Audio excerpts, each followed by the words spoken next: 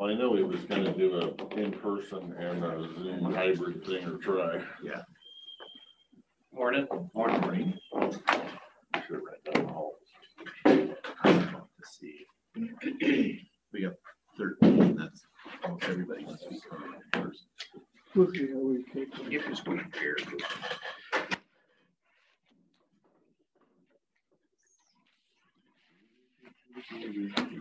You're welcome. Mark already got the email to me. You guys are Good. Good morning. Morning. Might have to adjust our camera, Jake. I think it got bumped again. You're gonna be half in and half out of the video. Nothing to care, but. Oh, yeah. Already said that I didn't make enough. Sorry. He usually does that to me, so I'll feel bad. They had bumped stuff yesterday because Richard sat up Better, first. that works. Is that better? Yep, no, that works. All right.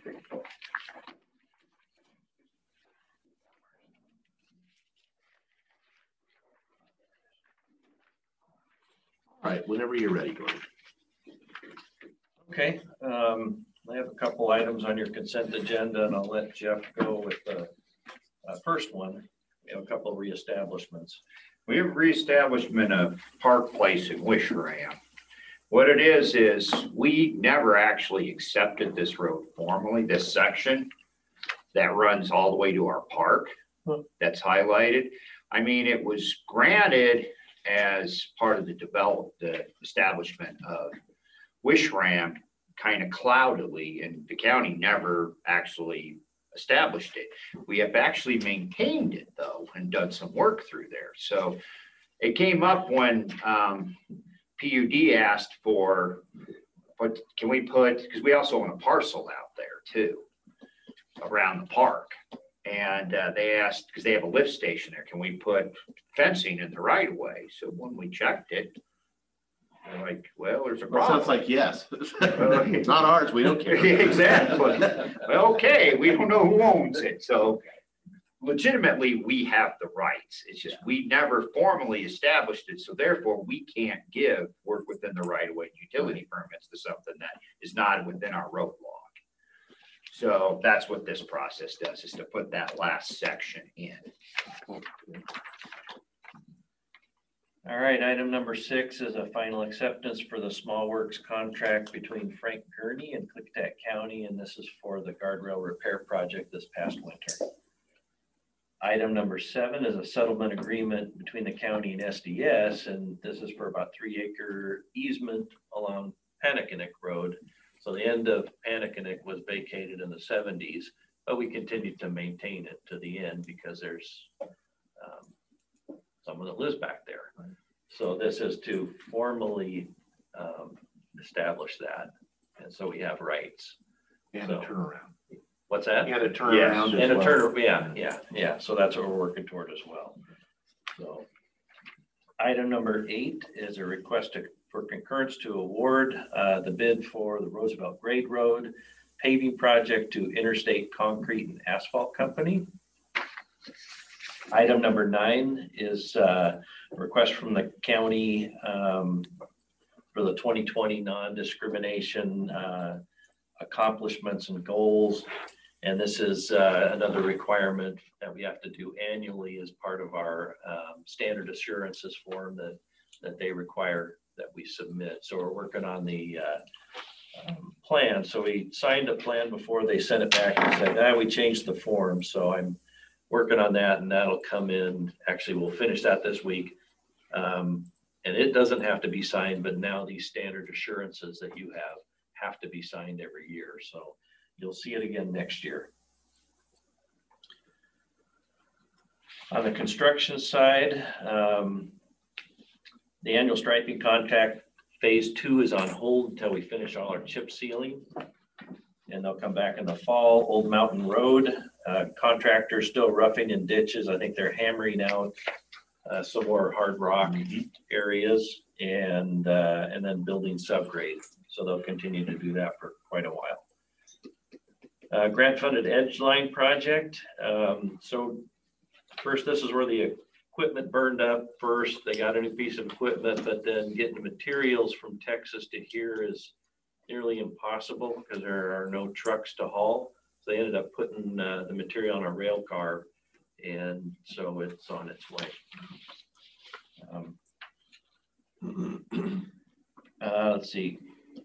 Nothing new on any of the other projects except for the West Darlin Road paving project. So we've sent our contracts and bonds to the contractor. We'll wait for him to send them back. Courtney Road update. So I brought Seth along. So we finally got word back from Bryce, and Seth's gonna maybe give you an update on Fred Haney and the PUD's project. So what I heard back from Bryce is that they don't have a complete application at this point. They're still waiting for some plans and locations of where the lines are gonna go. And they're hoping to have a complete application in 2 weeks. He did say that after they have that, then they'll go to the public notice period, which I think is a 20-day notice. But he didn't mention whether it needed to go back through the tribe, which is a separate notice period that I think happens before the public notice. And then he was hoping to start their review process this fall. So I've been back in contact with the PUD and suggest we look at some alternative routes to get that line moved in the meantime. So it doesn't affect our project. Okay, well, that's not unexpected. It's disappointing, but it's not unexpected. Yeah. As far as the, Yeah, so they have a ways to go yet. okay, Quite a ways, So I yeah. haven't even started it. Right. yeah, they basically haven't even started. Yeah. You know, but they're hoping to review it sometime this fall. It's someone that speaks daily to Mr. Haney. That, of course, is going to be a problem. But Yes. Yeah. I think there is some things that he can do that are, because I have counseled him to really look at the regulations as far as what you have to have reviewed, what you don't. There are some functions that, and if you, my experience with the scenic area office, if you ask them if something needs to be reviewed, everything needs to be reviewed. If you want to change the color of the shirt you're wearing, you probably should go through review. But there are definitely activities that are either small enough that they're categorically exempt from review, or they're, repair or maintenance or other categories that maybe. So I've suggested to be. Does he have an attorney? I don't believe so. But that's his part of it, not the PUD's part of it. As far as the PUD, obviously, will have to go through as a governmental agency, it's going to have to go through the Process. whole Yeah. process. I don't know how much Yeah. that is. Okay. All right. On our other projects, nothing new on the design side, other than what's listed here. Maintenance side, East End crew, they're placing the asphalt grindings that we removed from out here on Court Street out at Esteb. And that'll be a route, a good, better, much better route to our quarry out in Esteb. And then they're also grading some roads out east part of the county, and helping with the final chip sealing on the west side this week. So the west end, that's pretty much what they're doing. And then they'll finish this week. So we'll complete all of our chip sealing by the end of the week, which is good. Yeah, Let's before see. the 1st of August. Oh, Yeah.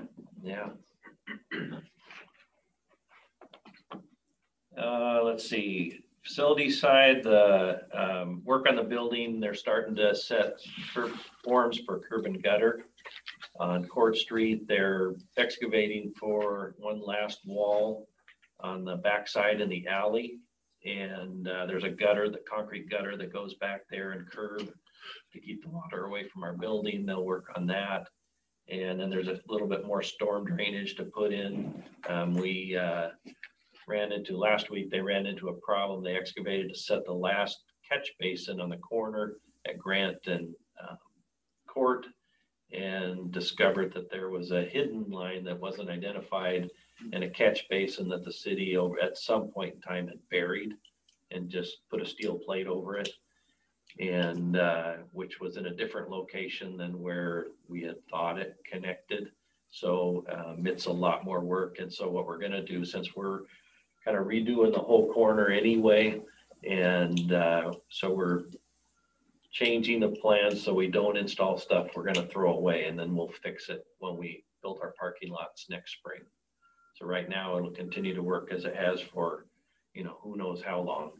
And we'll fix it when we do the parking lots.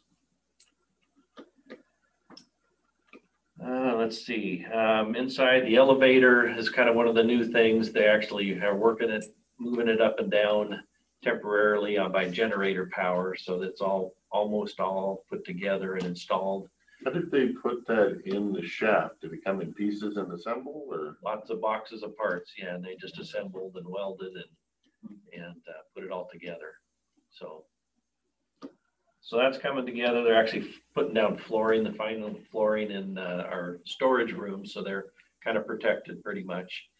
And the sheet rockers are kind of finishing up in the stairways, and then the touch-up locations that they have to finalize. Painters are mostly all done, except for all the touch-up that'll happen. So when, as far as the electrical, as far as they're still on generator, or Yeah, so when they can get how closer are they to getting, not that it really matters, I'm just curious, as far as, because I know, so they can get on to the building supplying its own power. right. They tried a couple weeks ago to get final, but there's more work. The electricians are actually the one sub that's a bit behind. And then they had a bunch of people that are off this week. And hopefully they'll be back as soon as possible. The low voltage sub is on site. They didn't have to leave.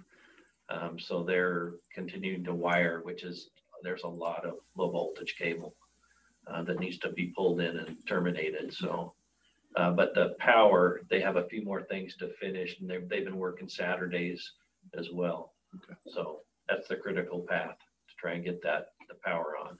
Okay. Let's see. Courthouse entry. Yeah, we're, should finish up all the railing on the east entrance, be ready to open that up. We're also placing stucco on the east entrance. They'll come back and paint everything at once because they have a sub that comes in and paints. They only want to bring them over from that area once. So they'll do that. South entry is now open through the jail again. They placed the sidewalk's been put in. And we'll be closing that once we get the main south entry will close once we get the east entry open. And we're done in the basement or in the vault. And we actually seem to have just about as much storage as we had, even though we closed off a big section of it, because it's well organized now. We put in shelving and everything. So everybody has their section, or not everybody, but the people that are in there. And I think there's 4 groups. Did we have any cracking with that heat? No, we have not had any cracking as of yet. Yeah. No. They kept an eye on it. They're working really strange shifts just because, so they seem to have people here all the time. Because they have a crew that works during the day and then a crew that works in the evening too. So they misted it and kept it covered.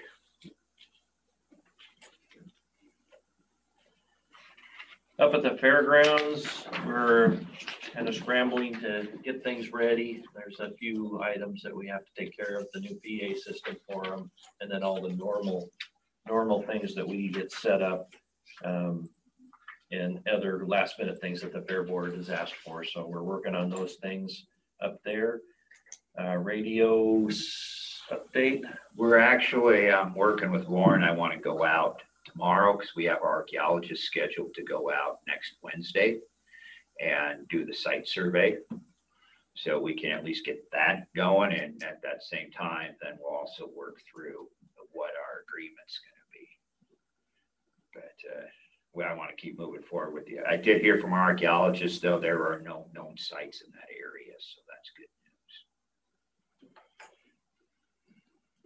news. Just a heads up on Night Road. So one of the solar companies biologist is going to go out. They've asked for permission to work within the right of way, so they'll be parking along the road. So a call could come in, but that's what's going on. So they do have permits. They're doing what now? They're wetland biologists, so they're looking for wetlands, identifying them From the road right away. in one location then where there's a stream that crosses. So they want to identify it within the right of way. And I'm sure other properties as well, but they have to get a permit to be in our right of way. So, and they did. That's Tim. What's that? Remember the Tim thing? Go ahead. Oh, our guy that runs the firearms training facility for us has, I don't want to get into the whole thing, the medical thing, but he has a medical, could be a potential medical issue. They don't know for sure. And if it becomes that, they have to do something immediately, quickly, and basically as a knee replacement. And they think it may be infected. And if it's infected, they can take it out. That's how they fix that. Yeah.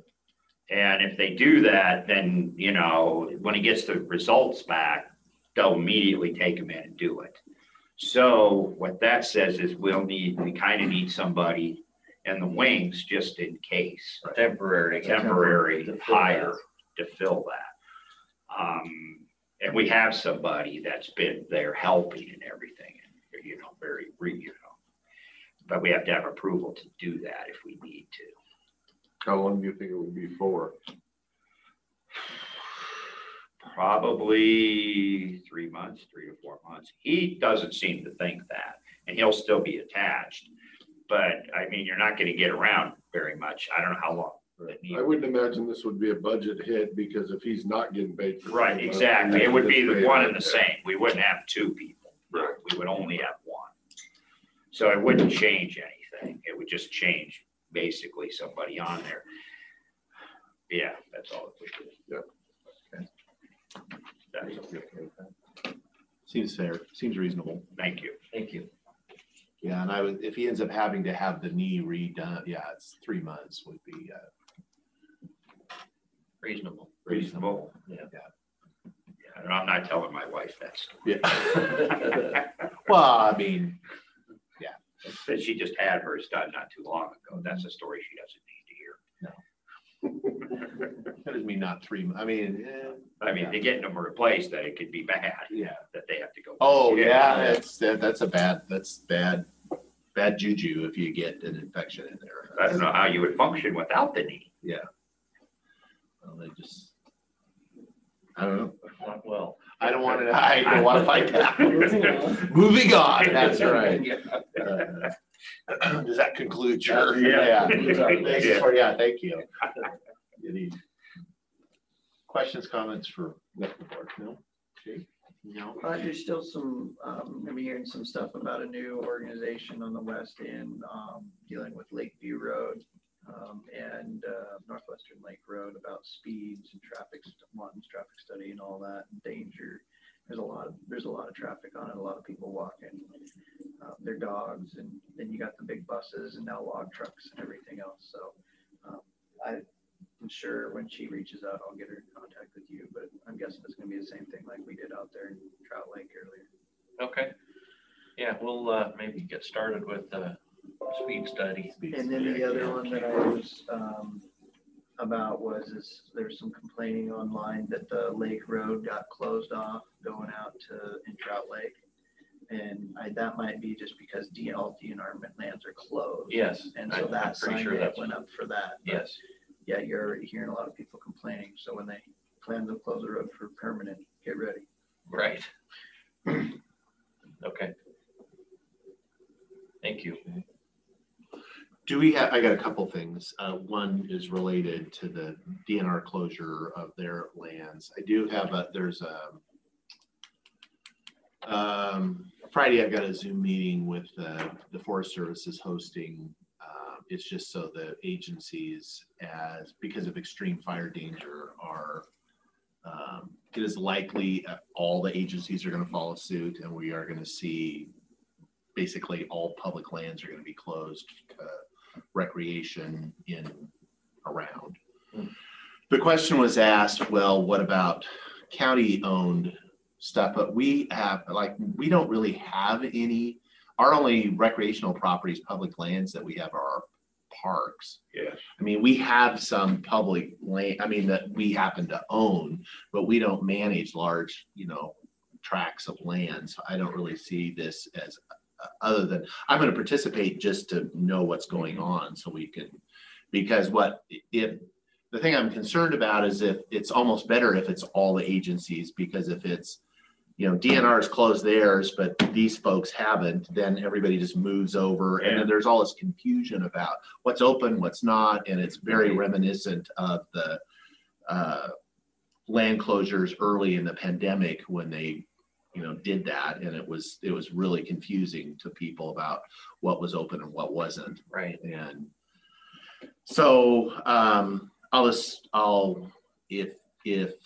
so I'm not mistaken, we don't really have anything besides our parks, and I don't know that we would consider closing those to public. We have some, we purchased property along the Klickitat after the floods. So their access to the river is there. And so then we have River Mile 1, Right. which is Forest Service at the end and early access. So that's another one. So that one, we potentially could have some conflict there. Yeah. Because there's, if ours is open and theirs is closed, but they're obviously using ours to, how are they gonna, you stepped over this rock or bush and now you're on the other. Yeah. Okay. Yeah, that's one. The county properties that we purchased after the flood of, I think, 96, they're just a lot that goes from 142 to the river. Right. Yeah. Okay. Yeah, and those. They're not marked. No, those could see a few more people if everything else gets closed. Okay. Yeah.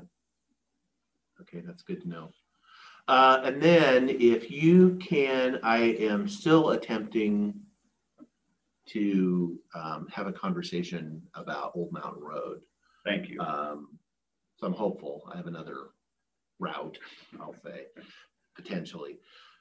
So describe, how is that going to affect? I just want to be really, so that I understand, so I can really advocate for how this is unnecessary. If they go to a level 4, it not only affects Old Mountain, our crews essentially are shut down, which means we can't do anything outside of, work in the shop and that kind of thing. But Old Mountain stops. Right. And then it just sits basically vacant until they lift lift it.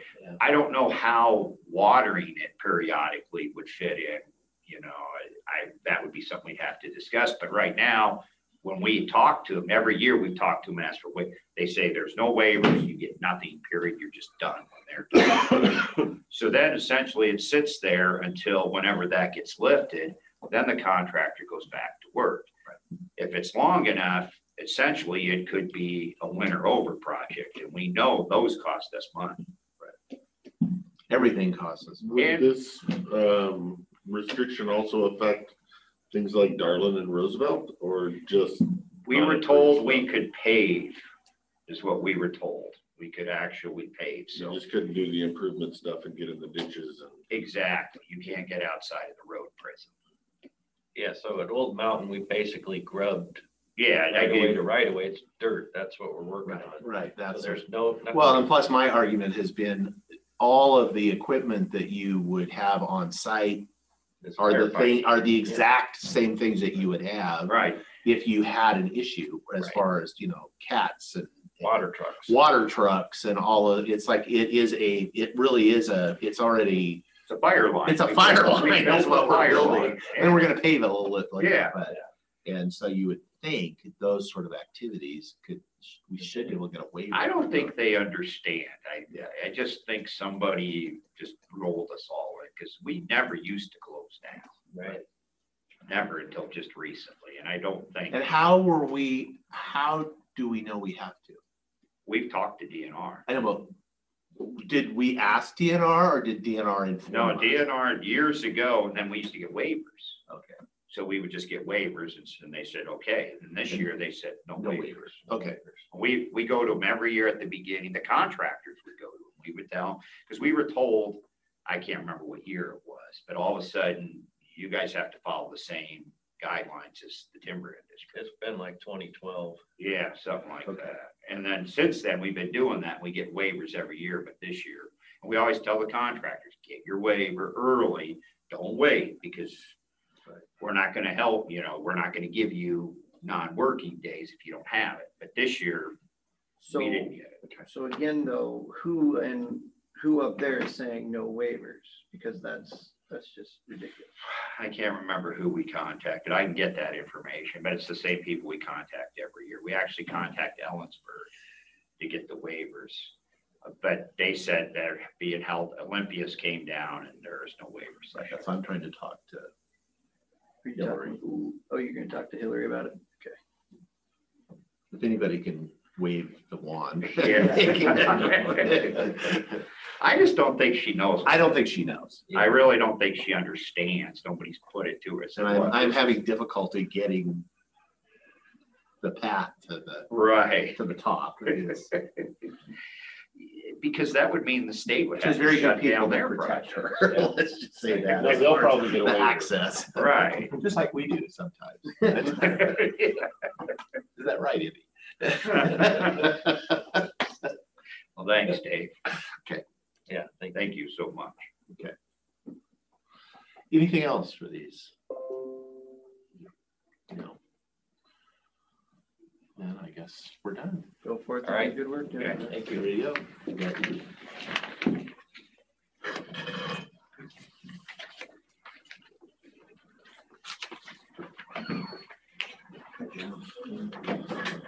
Well, hello, Miss Fry. You get.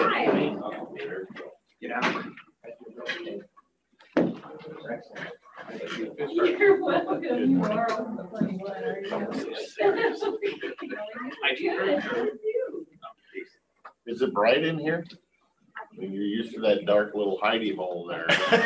We can turn the lights off if you. Casey. Oh, yeah. I forgot about that. Brenda, you want to come here? Sure. Yeah, that's what I was gonna ask. Yeah. I can take her up too, Casey. Okay. That's before the crowd. Good morning, commissioners. Good morning. Before you go on, we have a visiting dignitary, We do. a former dignitary. Was there something you I needed? used to be somebody. Yeah, well. Used to be. Just here for a visit. Actually, I got dropped off and you guys are daycaring. You just Oh. don't know. Good. Well, And I miss the road department. All the fun. They're always so fun, aren't yeah, they? yeah. So Well, carry welcome. on. Carry on. All right. Good morning, commissioners. Good morning. So add to our agenda this morning. So we'll start off with a request from the auditor's office, and then we'll go into executive session at the end of our presentation of Public Works to discuss an issue with you. So just keep you up to speed on the changes. So the auditors, as you know, has been in the eternal search for chief accountant. She's in serious discussions with an applicant that they recently interviewed that has almost 20 years of public sector finance director level experience, and as well as 4 years as a budget manager, 3 years as a controller at a nonprofit environment, bachelor's degree in accounting, master's degree in finance, has a CPA. The license has lapsed in another state, and she's in the process of getting that reinstated and transferred to this state. So the auditor would like to be able to extend an offer at the senior accountant 2. Remember, we posted 3 positions: senior accountant 1, senior accountant 2, or the chief accountant. So it's grade 71, 72, and 74. Since the person doesn't currently possess a CPA license, we'd like to offer this person a senior accountant 2 position, range 72, step 10. And then once they are able to get that license reinstated, then they would be eligible for promotion to the senior accountant position, of which we put them at range 74, step 7. So the motivations on this person to get that license reinstated, for them to move to the level that they easily qualify for. The 72 is a preferred CPA, the senior accountant 2, the chief accountant is a required. So puts a little motivation on them to do what they're already in the process Right. of doing. She says she realized it lapsed and she's like, yeah, I'll work at it, but she said, that'd be the incentive. Truth is, we get the benefit of someone with CPA experience and over 20 years of finance director level, whether they have the CPA or not. So if they don't choose to move to the higher pay. Where are they coming from? Can I A say city in another state. Within 50 miles or within 100 miles? Yes. Oh, the state or the city? No. There's only one state within 50 miles. Well, it depends which one you go. Yeah, I guess. I'm trying to figure out Okay, how right, you got me local on they the are. Well, we're trying not to say this. They have roots here. Okay, that's, I think is the, I suspect is what. Close in enough. Probably a couple hundred miles, maybe. That's the draw for coming here is the family roots. Yeah. So we would ask for verbal permission to proceed with discussions with this person. I believe it's a unicorn. I think it might be. Okay. That's the going price for a unicorn, And it's within the posted, this is actually step 7, we posted it all the way through. So Yeah. this is, And this person is going to take a significant pay cut, so by coming here. So that's the other thing. They knew that when they applied. though they won't be paying income tax where they're leaving. oh, well, that narrows it down. Rob's got all the covers. Every time Yeah. somebody says something, it's just cover that. Okay, yeah. Do what Thank you. need to do. I hope it works. I hope it works. Yeah, I do too. Thank you. So, okay, I'm out of here. Back up to my Google Sheet. Here. Casey, we'll start off with HR today. You want to just jump in? Yeah. DRS and PEP rates? Yep, so just to give you a little update, so DRS rates typically come out in July. They did decrease this year for the employer and the employee contributions for, Why? I don't ask, I don't know. This is the first time I've seen a decrease in PEP contribution rates in a long time though. And so the employee, right, the employee contribution rates for PERS 2 decreased from 7.9% to 6.36%. And then the employer contributions also decreased with PERS 2 and PERS 3. So it could be that PEP went down, right? So it could be. So PEB rates for us will come out in typically the end of August. The composite rates for the state agencies did decrease for January 1st to July of 2021. And so hopefully that will kind of follow suit for us, but we won't know what our rates for 2021 or 2022 will be until the end of August typically is when they come out. So. And it could have been that it went down for the state because during the COVID, a lot of folks, and this is true, hospitals in this region did not go to doctors during the COVID. It was harder to get in. And so a lot of people put off going to doctors, and a lot of elective surgeries were put off. So Well, they're switching to telehealth too, so that's cheaper than. So it could be this year, those elective surgeries took place, and next year the rates will go. Like that's an explanation for me for PEP, but not DRS. Right. DRS makes no sense to me. The only time I've ever seen that was in,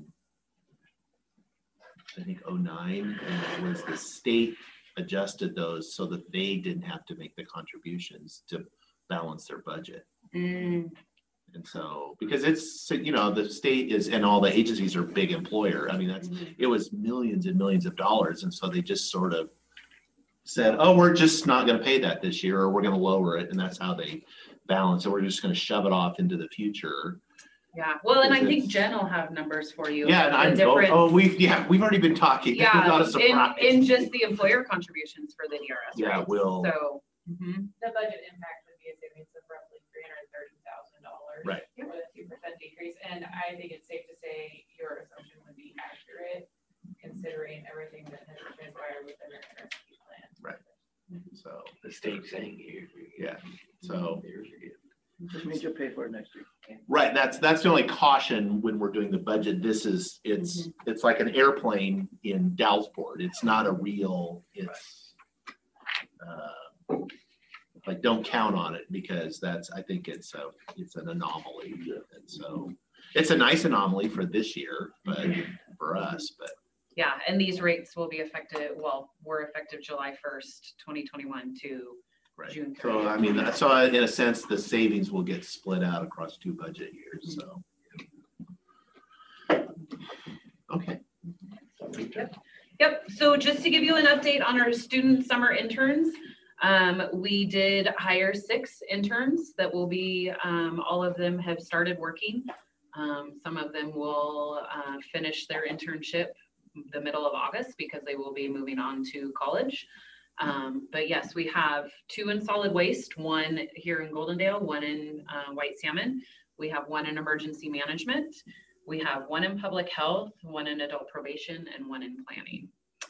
And one of, Oh, that's who that is in planning. yes, one of the interns is a return from 2 years I don't know ago. if that was She bring your kid to work day or. Nope, that is our student Okay. summer intern. And yes, and I'm not allowed to ask. so. yeah. And so just to give Just you an safe for that update one, on that, so. Any questions regarding any of that? No, okay.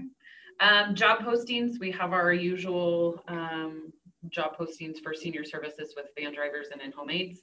And then we have our other current postings for the clerical position in public health, our deputy prosecuting attorney in the PA's office, along with our victim witness coordinator in the PA's office. And then the usual summer labor interns, or excuse me, engineers. And So in terms of recruitment, there is a county in this state that is offering sign-on bonuses for hard to recruit positions. And along with that comes, an agreement and with the employee written agreement that, if they stay so long, they get the other half. If they don't, they got to pay it back. It's pretty common in the private sector. I've asked the PA, so he's reviewing it. He's going to actually contact that county and talk to them. But I'm just wondering if, in fact, we can do it pending legal review. Are the commissioners interested in seeing a draft policy that would, possibly help us recruit some limited high-level positions that were, for instance, in the PA's office trying to attract deputies. How would we determine what ones would be eligible? When we Well, say high level, in this county, I have departments that, every person is absolute essential to the functioning of the department. and there's a process that you've seen this in the draft we would prepare. In that county, it goes through HR, and HR determines whether it's difficult to recruit, based on, for instance, the one Prenticefield has been open by 15 months, and we've paid problem, and we've, kind of exhausted all the things that we can do. So there would be a process to go through HR, and then we would bring it forward to the board. That county, I think, has three positions they've identified, and I think it's 3,000 to 5,000 is the range of the bonus they're putting. So it would be limited. It would be for certain level positions, and it would be based on difficulty or failure to be able to attract someone. So it'd be a fairly high bar that would be set. Okay. And it'd be, Do those usually work for middle management and higher level positions? Sign-on bonuses? It seems like a fairly low number if you're gonna move to the middle of nowhere. They work in the private sector. For $80,000, 3,000 isn't gonna make a difference one way or the other. yeah, maybe. I mean, if their salaries within 3,000 to 5,000, it might make the difference. Some, it works in the private sector for certain positions. not sure how common it is in the public sector, but recruitment is difficult now and will be impossible in the next 3 years, based on all the trends coming out, because certain positions are in high demand across all spectrums, nonprofit. They're not making Public and workers anymore, fortunately. I mean, we did something similar. It didn't work, but we tried it in law enforcement where we were trying to encourage residency in certain communities in the county that had, and so we offered a bonus, and nobody took it. Right. But Well, we're just I trying don't to believe Legal to do it? apparently, but I don't know if that's because it was bargained in the CBA. But yeah, I think, you know, in the past we've been told it may be legal, but it's unenforceable.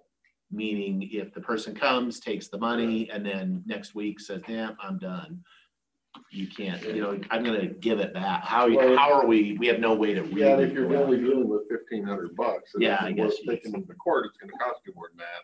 And I Get think the 15 back. looking at the agreement that I've asked to pay, Well, I don't know about that. We It looks have like that- folks that we pay them anyway. it looks like I think they're listing right now, so. it looks like this county, and the PA's reviewing the agreement as well. Yeah.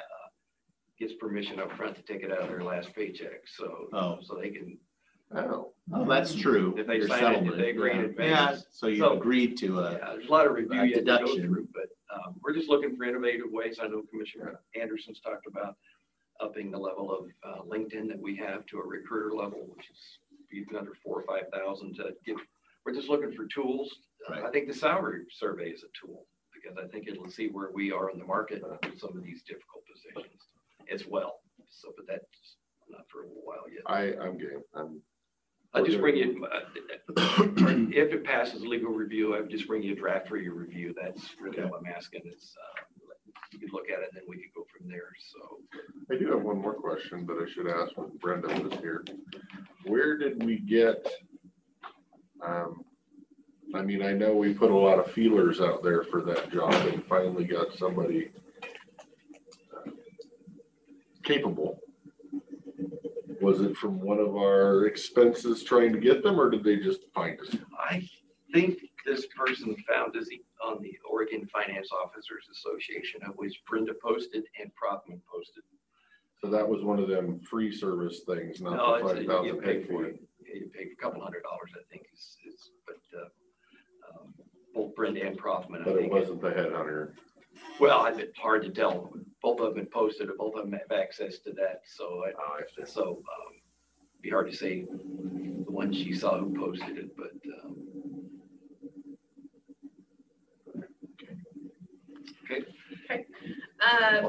Yep, so long-term care, the long-term care trust, an email went out to employees last week regarding some of the information. The state has a website that has a lot of information on it, and so I'm directing employees to that if they have more questions. Premiums will start being deducted out of employees' paychecks on January 1st, starting January 1st, 2022. The funds will be available for people to use starting January 1st, 2025.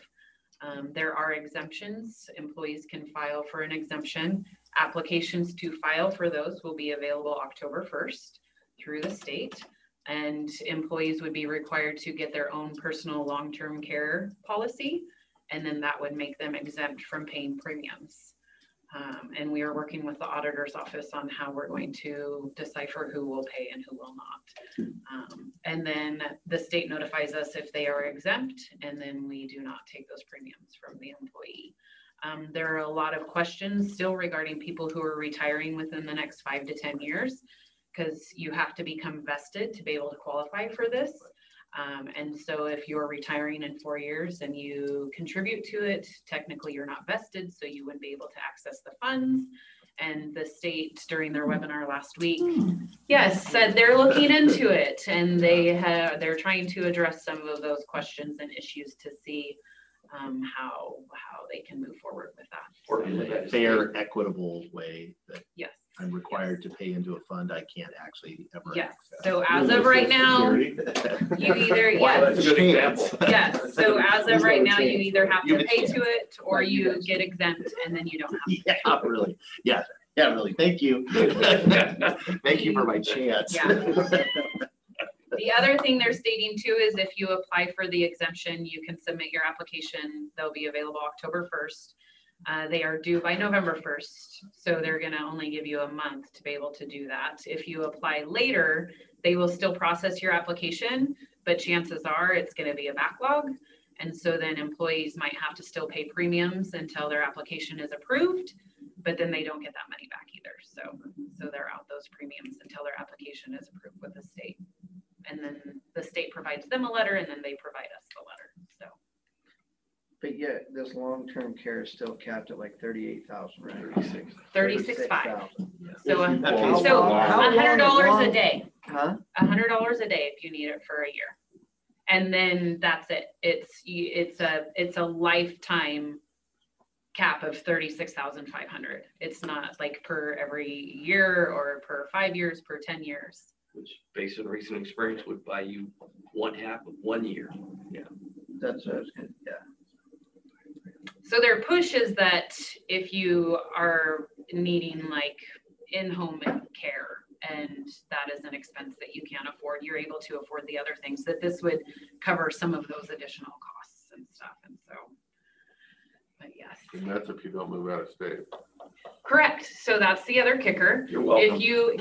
If you live in Oregon, you still have to pay the premium unless you get an exemption, working in Washington. And then if you retire and need the care and still live in Oregon, you would not qualify for that. Or if the care that you're receiving is in Oregon. So, and yes, and they said that obviously those questions have been raised. And so they're looking into that because the care that would be provided would be all Washington licensed companies or Probably a bigger businesses. issue like Clark And ours County. all go across the river right now, so. Yes, so those are all questions that they are trying to get answered for. Although I employers. have less sympathy for that, considering the Oregon income tax is applied to Washington Mhm, folks that have I get no services if mhm, yes. and I'm not looking at. At the Oregon resident? We actually don't know that, so Right. we can't ask. You know, this thing- But we do sales pick him tax. up on traffic cams when he comes over the bridge. So, Sales tax is kind of a wash. yeah, sales tax is kind of a wash. So yes, so there's a lot of moving parts with this still, and as we get more answers, I'll update you guys with Are those. we getting much pushback? Does the employees know about it? Are we only seeing a few or? Well, on my email, I put please read in caps, and so. I saw that. Yes, did you read it? I did. Good. I already knew about it. Typically, the HR emails, What would you people have don't done? read. Said no. Yeah. Executive session. So no, there have been some questions, and they're all questions from people who, I am retiring soon. Yeah. Do I have to file for an exemption? I have to go and pay for my own policy, even though this isn't gonna apply to me. So there are some employees that aren't very excited about it, just because they wouldn't benefit from it. So there's no exemption that if you plan on retiring within 2 years before it would even kick in? As of today, no. Yeah. You would still have to get your own policy to not have to be required to pay the premium. I Because don't like, expect them to actually think through laws before they create them. I'm not sure that there was not. plus like Social Security, they need Thought. people to pay into it. Yeah, because if to enough build people up a fund access it, they'll- balance. Exactly, right. The actuarials. Yeah, I suspect that was all calculated into the bill. Yep. So, A few more things, salary survey. We did send out the email to all regular employees requesting that they complete the JAQ. And so we'll start getting those back and sending those. I will follow up with the electeds. They're included in the survey, but do not have to do the JAQ since. Oh, the good. elected- Oh, really? I just did it this morning. I wanted to see what it was like going through this thing. I almost did, but I didn't want it to skew the results. Okay. Job classification committee. We did have some people get volunteered to join the committee, and I did confirm with them that they would join and be a member. And so Heather Joby and Aaron Quinn will be our new job classification committee members. So I will follow up with a resolution updating our list for They signatures. volunteered or got volunteered? Yes. Tomato, tomato. Yeah. No, I reached out to them, told them that they were nominated, and then they agreed That's, to that's how join we it. say that. Nominated by Jake. Yes. Nominated. Yes. Yeah, Aaron hasn't learned to say no yet. has he? Yeah. Okay, good. I'm glad. Yeah. Couple new members. And then finally, negotiations, like I said, this is open public session, not August 1st is the date that I'll this week start working with Eddie on at least lining up the calendars. And I suspect what it'll be, since every Tuesday and Thursday is budget related through the rest of the year, that we'll have to pick a day like Wednesday, and dedicate that to negotiations. Would be Monday, Wednesday or Friday. Wednesday probably works, gives us time to, if we do it on a Wednesday or Friday, then we can report to the commissioners the following Tuesday if we need to. So, so as soon as Eddie and I come up with what works for them as well, then we'll try and get it on your calendars and we can determine who's participating and what. But pretty much your fall's booked, I think. So, Try you for agree. Wednesdays. Hmm? You're well, gonna try. if that's okay with you guys, I mean, Wednesdays are better than Friday, but then it gives us time before and after the session to counter offers and to calculate things and bring it to the commissioners if we need or prepare for the following week. So, I like Wednesdays. Would be a good.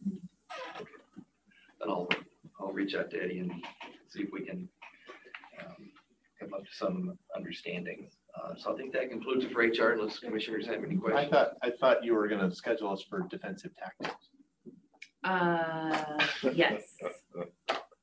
No, remember, just zigzag.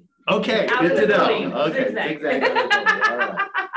All right. It was handled professionally and appropriately. Yes. All right. No That's one was good. harmed in the making of this movie. Yes. Yes. That's good. As long as Okay. you Well, I don't heard cry. you're the one. As long as so- you don't cry, we're good. Okay, that's right. That's right. Don't cry. I'm not sure who needed the protection. Yeah.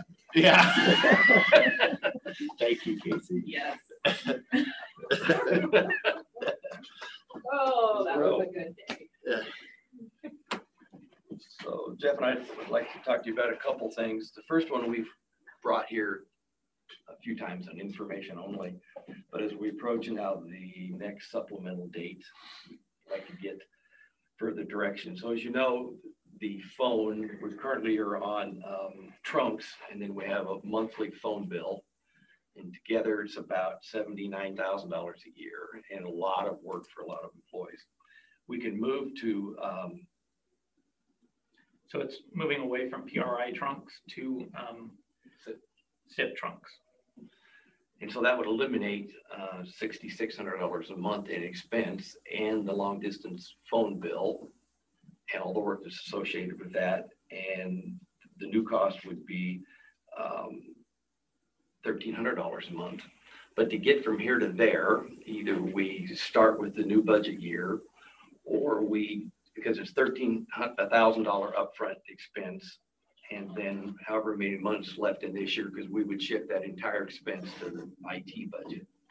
So we need to have move $19,500 into the IT budget to cover this expense, and that savings would be from the department's funds and departments spread over 40 different bars numbers, saving the expense, a couple $100 in some cases, $300 or $400 a month in some department cases. So the county would save the money, but we would need to actually physically put money in the IT budget to make the transition, or wait till the first of the year and then budget the $13,000 and the new expense for the whole year, and then the departments would not have that expense. So I hate to keep burning money through the rest of the year just to. Yeah, that doesn't make any sense to me. If I can save money, because let's be honest, it's all the same money. Right. Whether it's 13,000 here or it's 200 here, and it's Right. that pulled out of all these different. Well, we know where all the money came from. it all came out of a big pile to begin with, so. So if you're, It seems like a no-brainer. Well, and I would, just for clarification, if we switch it early, that just means there's unused funds in that budget that come back to us at the end of the year. Right, yeah, we're gonna So, get it. right, as long as they're not spending it, so. yeah, like I said, savings would be small amounts in some departments, some a little departments, larger in right. other departments. And I checked with all the grant departments, including Public Works, and there's no downside to doing this from a grant perspective or a reporting perspective. It appears to be an efficiency and money saving. Yeah, because there's some, not just the money, there's some big efficiencies, isn't there? Yeah, As far you- as for the- processing the bill. Monthly and phone for- bill's that thick and has to get spread out over 40 or 50 bars numbers, and same with the phone. So it'd be basically moving us to that voice over IP system, right? To a certain extent, yes. I mean, we already use a VoIP, but, and also no more long distance codes. So there's that too. Win-win right there. So if you're okay, then we would bring it Because I've forward. been terrified I'm gonna forget mine, Yeah, right. because it's not written down. It's been the same one. I just automatically, but I'm worried the day's gonna come where I'm like, No, what is that? I did this couple times Yeah. and it isn't right, and I pick up my cell phone. So we, if there's general consensus, we would bring it forward in a supplemental budget and then be planning to make that transition probably in August, September, whatever lead time we need to. So in essence, by the end of the year, it'll have paid off the 13,000. So we're not sitting on a new 13,000. Right. It is the chair, it all goes back into the bucket. Right. So. Is there any value, since sounds like we, go ahead and do it. And maybe it's not, maybe it's because you said some departments, it's not much money, but others, sometimes it's a reminder. Is there any value in a reminder to the departments that you're gonna have a surplus now, don't spend it on something else? That's what I was trying I to mean, do. a couple $100, nobody's gonna track that much, but some of the larger ones where it's like this, we expect you to we're now paying the phone bill, you're not. We want the money we gave you for your phone bill. Give it back to us. You better send it back to us at the end of the Because year. that works with your children. Because yeah. I'm still paying my You're on a roll. 23-year-olds. That was where my Don't question expect too was. much from this If company. there's a potential that they can rob it out of their phone fund to pay for something else, if that is available, then I want reminders to them to not. If we're paying this now, you're returning that money, don't go blowing it on something else. The other side of that coin is departments can count this as part of their 3% reduction proposals, because for a department that's $400 or $500 a month, that's $5,000 or $6,000 that they're not going to incur next year that they incurred last year. So they may count it towards the 3% or they may not.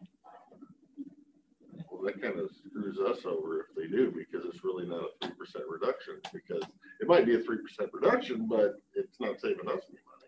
Well, the money the cost does go away. The 60,000 is a savings. Yeah, that's true. Across the spectrum. So Forget I said that. We won't put that in the memo. We'll put that in the memo.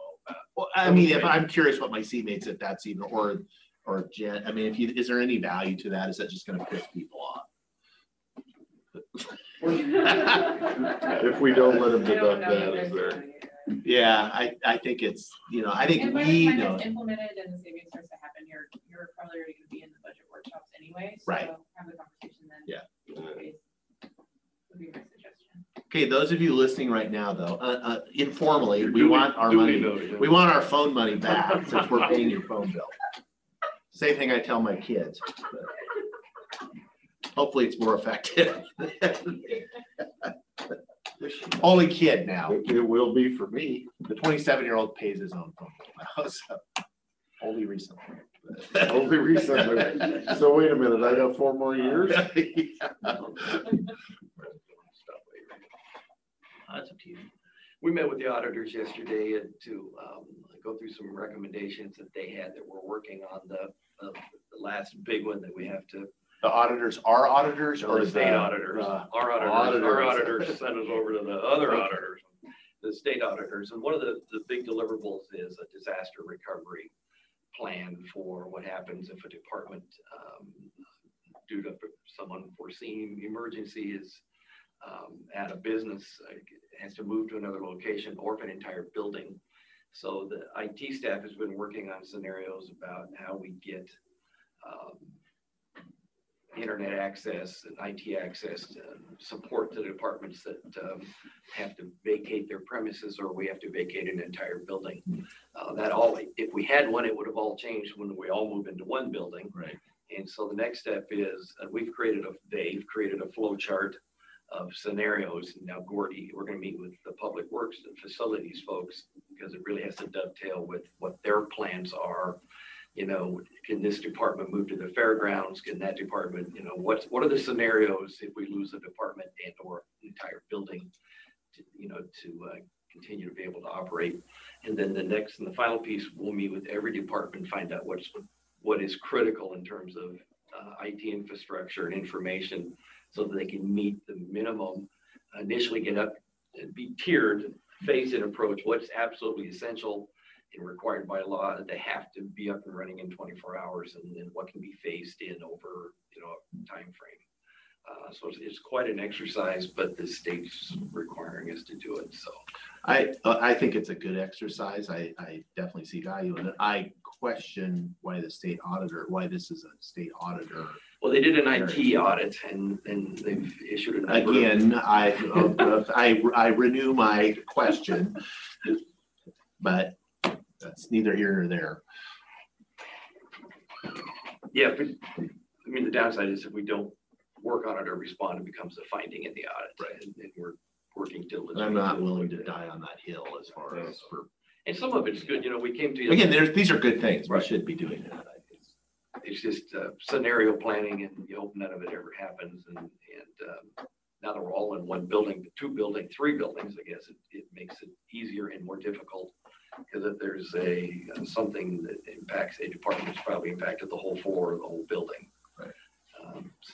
But Gordy's expressed a willingness to meet with us, and so we can, because I'm sure facilities has to have scenario planning as well. So, and we've made improvements to the fairgrounds over the last year, so that makes it a real viable alternative backup.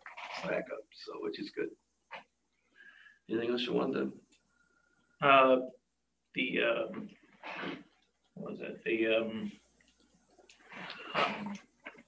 Security review for new devices or software going on the network.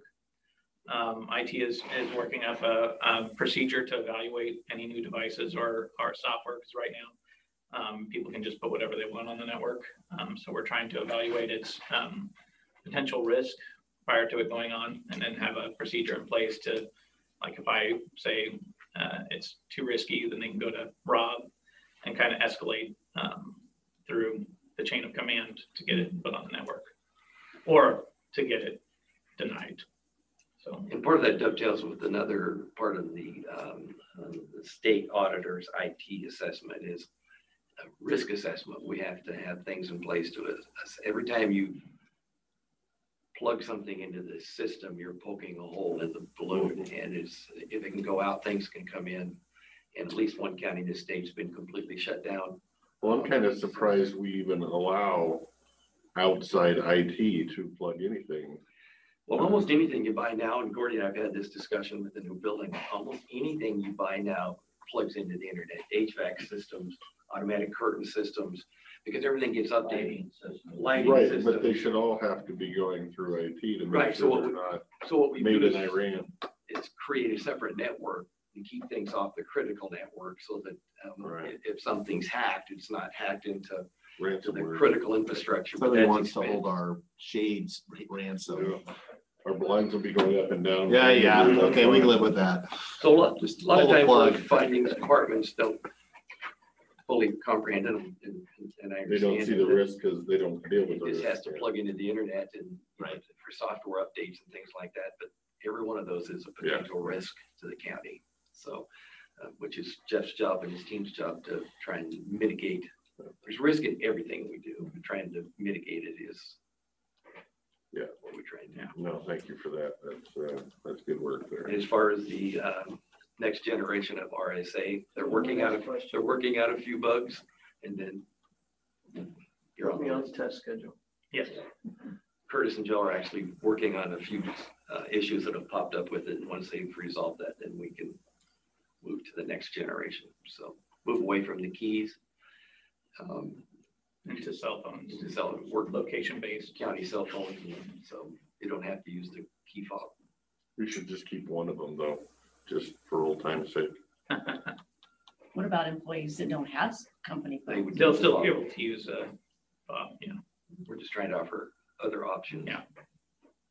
So I think that's it for IT. No retina scan or Blood. DNA. So I guess Yeah, for well, those that don't have company phones, is there any way to use their personal phones if they agree? Because I mean, That would be kind of a policy decision. I'm not exactly sure where we stand on that. because all you're getting on that phone is a number. It's a text message in essence, right? Right. I don't see a security issue with it. Yeah. Right. We've just been reluctant in general, and Yeah. again, we have to look into it. I think you make a good point, but people using their personal cell phones, that in itself probably wouldn't be a public record, but people use their personal cell phones for anything work related, it becomes discoverable. So I'm sure the PA is listening and becomes, because it's just got county records on it, text, emails, chats. It's your phone isn't subject to the same discovery that a county's phone is. So a lot of people hate carrying two phones, but until you went through 10 hours of depositions, trust me, it's a lot easier. But technology is advancing all the time, and hopefully we can get to the point. In Oregon, they solved it by counties pay stipends to employees to use their personal phones for county business. And so it's ethically correct, but it still makes their personal phones discoverable. That's not this state. So it's, But then again, like if your personal phone's discoverable and now everything's on the cloud, you just like, here's my password, enjoy. Well, for, like a lot of this stuff is on the cloud. So if you were to use your phone for G Suite, that's all captured on the cloud. Yep. But I mean, I don't know Some of us haven't where that line ends. plugged our phone in and linked it to the cloud in months because we don't get internet access where we live. so those are all the things we're looking into. That in itself may not be an issue, but we have a lot of employees that do work on their personal cell phones, and I think that's a risk to the county and to the employee. Yeah, personal texts and phone calls would not be captured by the cloud. So Right. Okay, any questions for IT? Thank you. All right, thank you. Thanks, Jeff.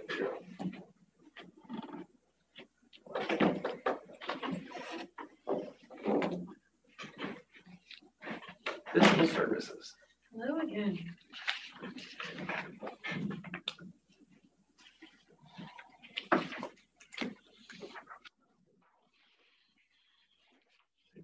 Mhm.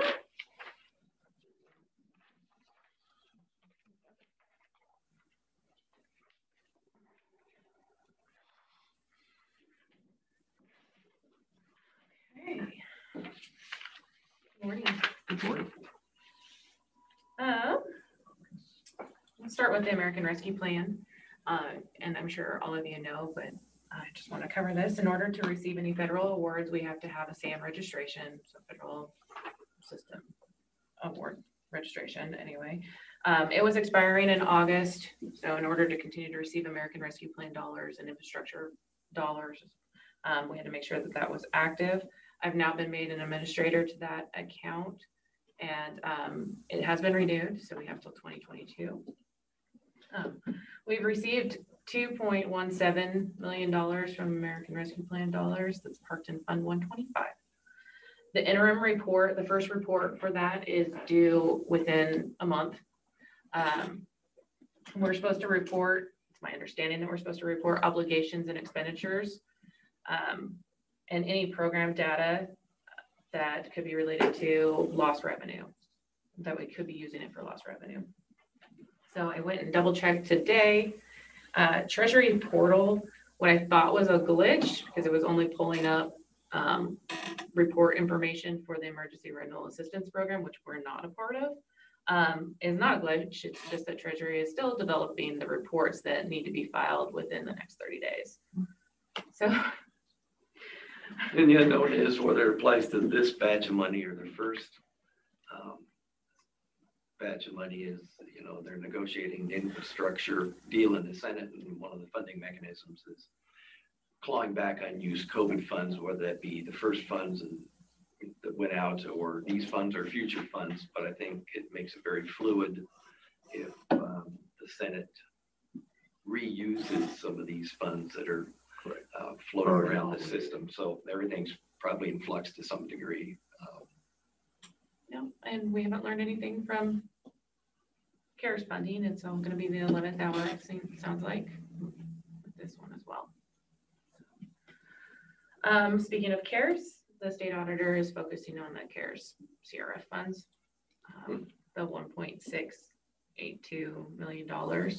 So since the beginning of July, I think it was back in when I was in Spokane, the state auditor has been contacting me and we've been going back and forth.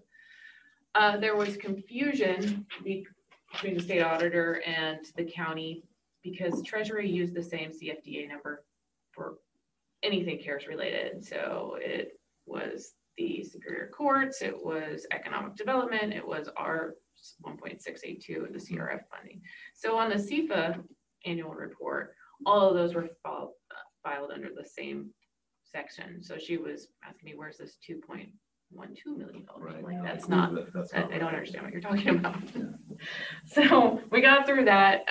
It took until last week actually to get through all of that in the back and forth for where she understood. And then, and so now she's got all the data. She's released some testing information and the auditors are now pulling timesheets and AP batches for her. So hopefully it's off my desk for now.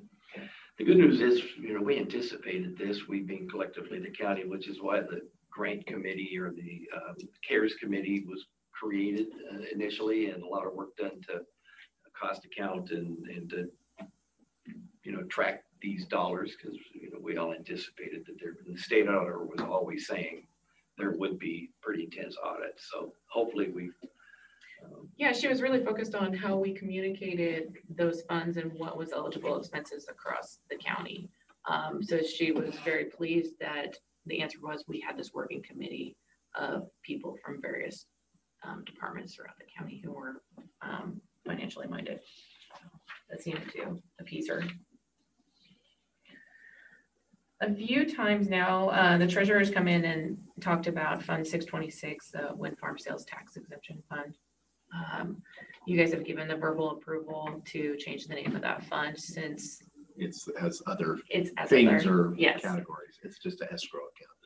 So on next week's consent agenda, there will be a resolution I've drafted to change that to Renewable Energy Sales Tax Exemption Fund. And lastly, but not least. Yeah, the topic I see you guys twice a week for, the budget status. So the last time we talked, you guys had given the direction of a 3% reduction. We are having some systematic complications. You heard Brenda mutter something about Google Sheets as she walked out. Right. So we have, when Brenda's call-out letter, she had set a deadline of August 9th. I spoke with Brenda. We've extended it to the August 23rd. I will be sending out the memo I just handed you, explaining what you guys had provided as far as guidance is the 3% reduction across prior year actual expenditures, to make sure that these reductions are realistic, they're sustainable, and along with it, extension of the deadline. And that they understand it's all funds, all departments, not just the general fund. So. Also explaining that I've opened up September for workshops instead of just October.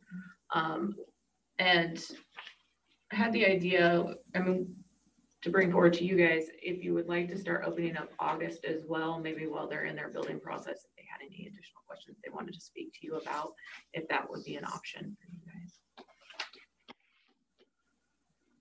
This would just be give the individual departments the opportunity as they're building their. As they're building to speak with you. I would like to caution you though, on August 5th, commissioners, Sodders. I'm at Lake Management. The 12th is the only one that everybody's here. No, No, aren't you off that next week? he's off the first week, I'm off the second week. I thought you were off. Oh, well, Oh, thank you, sir. Because you were also gone the 26th. Is that right? You have a retreat. Oh, I wish they would call it a retreat. We'll do our best. They need to call it Okay. a We'll do our forced Yeah. jailing. We've had many discussions with commissioners. I think we'll do our best to answer questions. Yeah, so I guess you'll handle it. You understand what we're.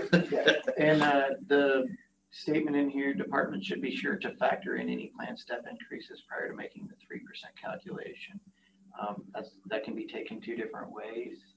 Like, are you saying I need to factor in the step increase and add it to last year, or do I need to just step, and we'd had that conversation, so you might want to make that just a little more crystal clear for people, or you're going to hear from everyone.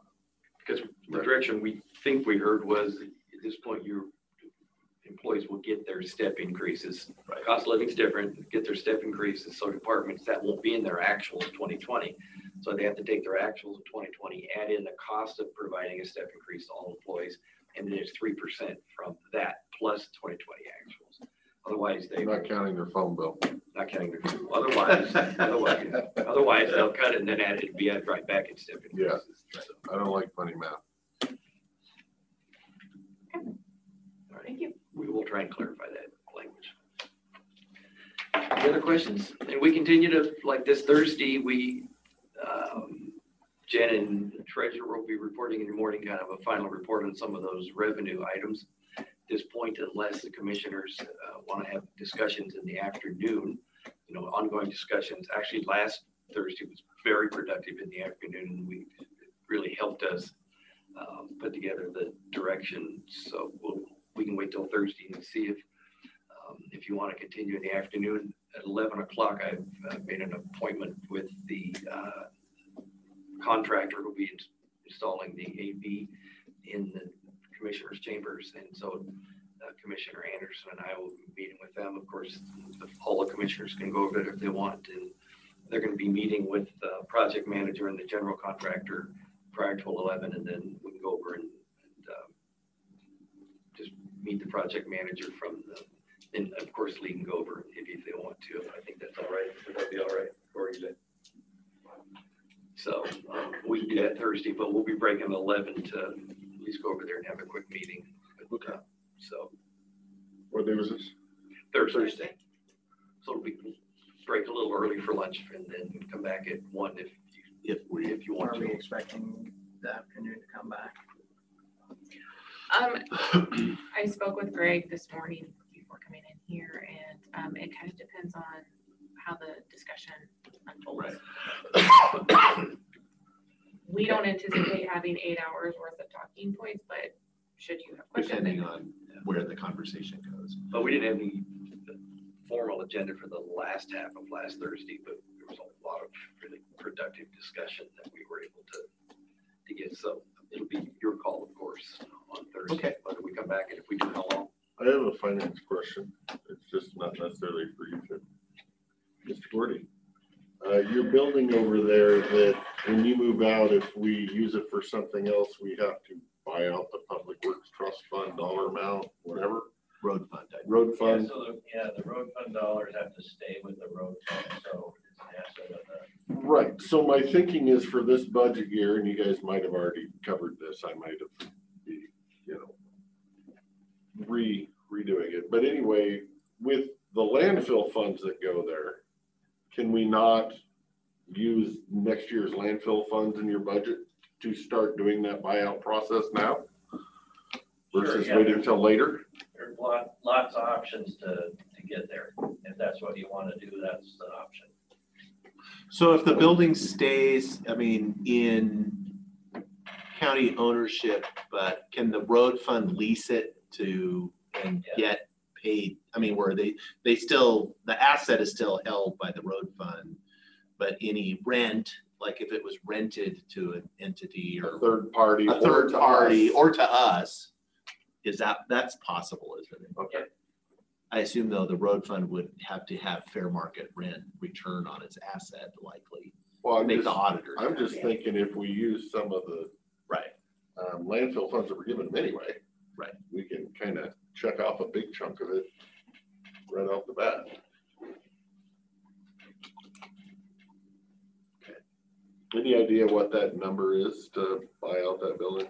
I don't have current market value. And did the road fund pay for any of this? No, and so when we talked about this, the building and how we would do something like that, we did talk about, we can be charged rent. To counteract that. Yeah. Yeah. So there's lots of different. Yeah, that's right. I think, because we had this Right, discussion. and I knew years that part ago. was there. I'm just Yeah. thinking if there's $1 million that we could cut right off the top, that would make the term of any buyout a heck of a lot shorter. Okay. Sounds like there's multiple options. We'll probably do all of them. I hadn't heard this one, so I wanted to throw it out there before the budget talk started. Okay, any other questions for fiscal services budget? Or- Nope, I think we're good. All right. And then if there's no final questions for our departments, then we'll ask to go into executive session and ask that Gordy and Jeff stay as part of that discussion. And the purpose is obviously not litigation, must be employment, I hope. Lee, G. G, sorry, thank you, Lee. okay, oh, it's on my sheet, I'm sorry. Thank you. How long do you think you'll need? 5 minutes? 5 minutes, okay. We will go into executive session in accordance with RCW 42.30.110.1 for an G to review the performance, discipline, or qualifications of a public employee. I'm assuming that's what G is. Right. For 5 minutes. So all right. Well, since we sort of announced we're done till 1 o'clock. Everybody back in. Oh. But we can Tell them we're going to lunch. tell them we're going to lunch, so we will adjourn We did until. not make any action in executive? No, we did not. So we will adjourn for lunch, or we will recess for lunch, not adjourn. We will be back at 1 o'clock.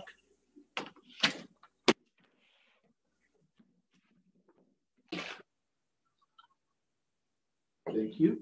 I'll call the meeting to order. Let the record show all 3 commissioners are present. We will start with the opening Pledge of Allegiance. I pledge allegiance to the flag of the United States of America and to the republic for which it stands, one nation, under God, indivisible, with liberty and justice for all.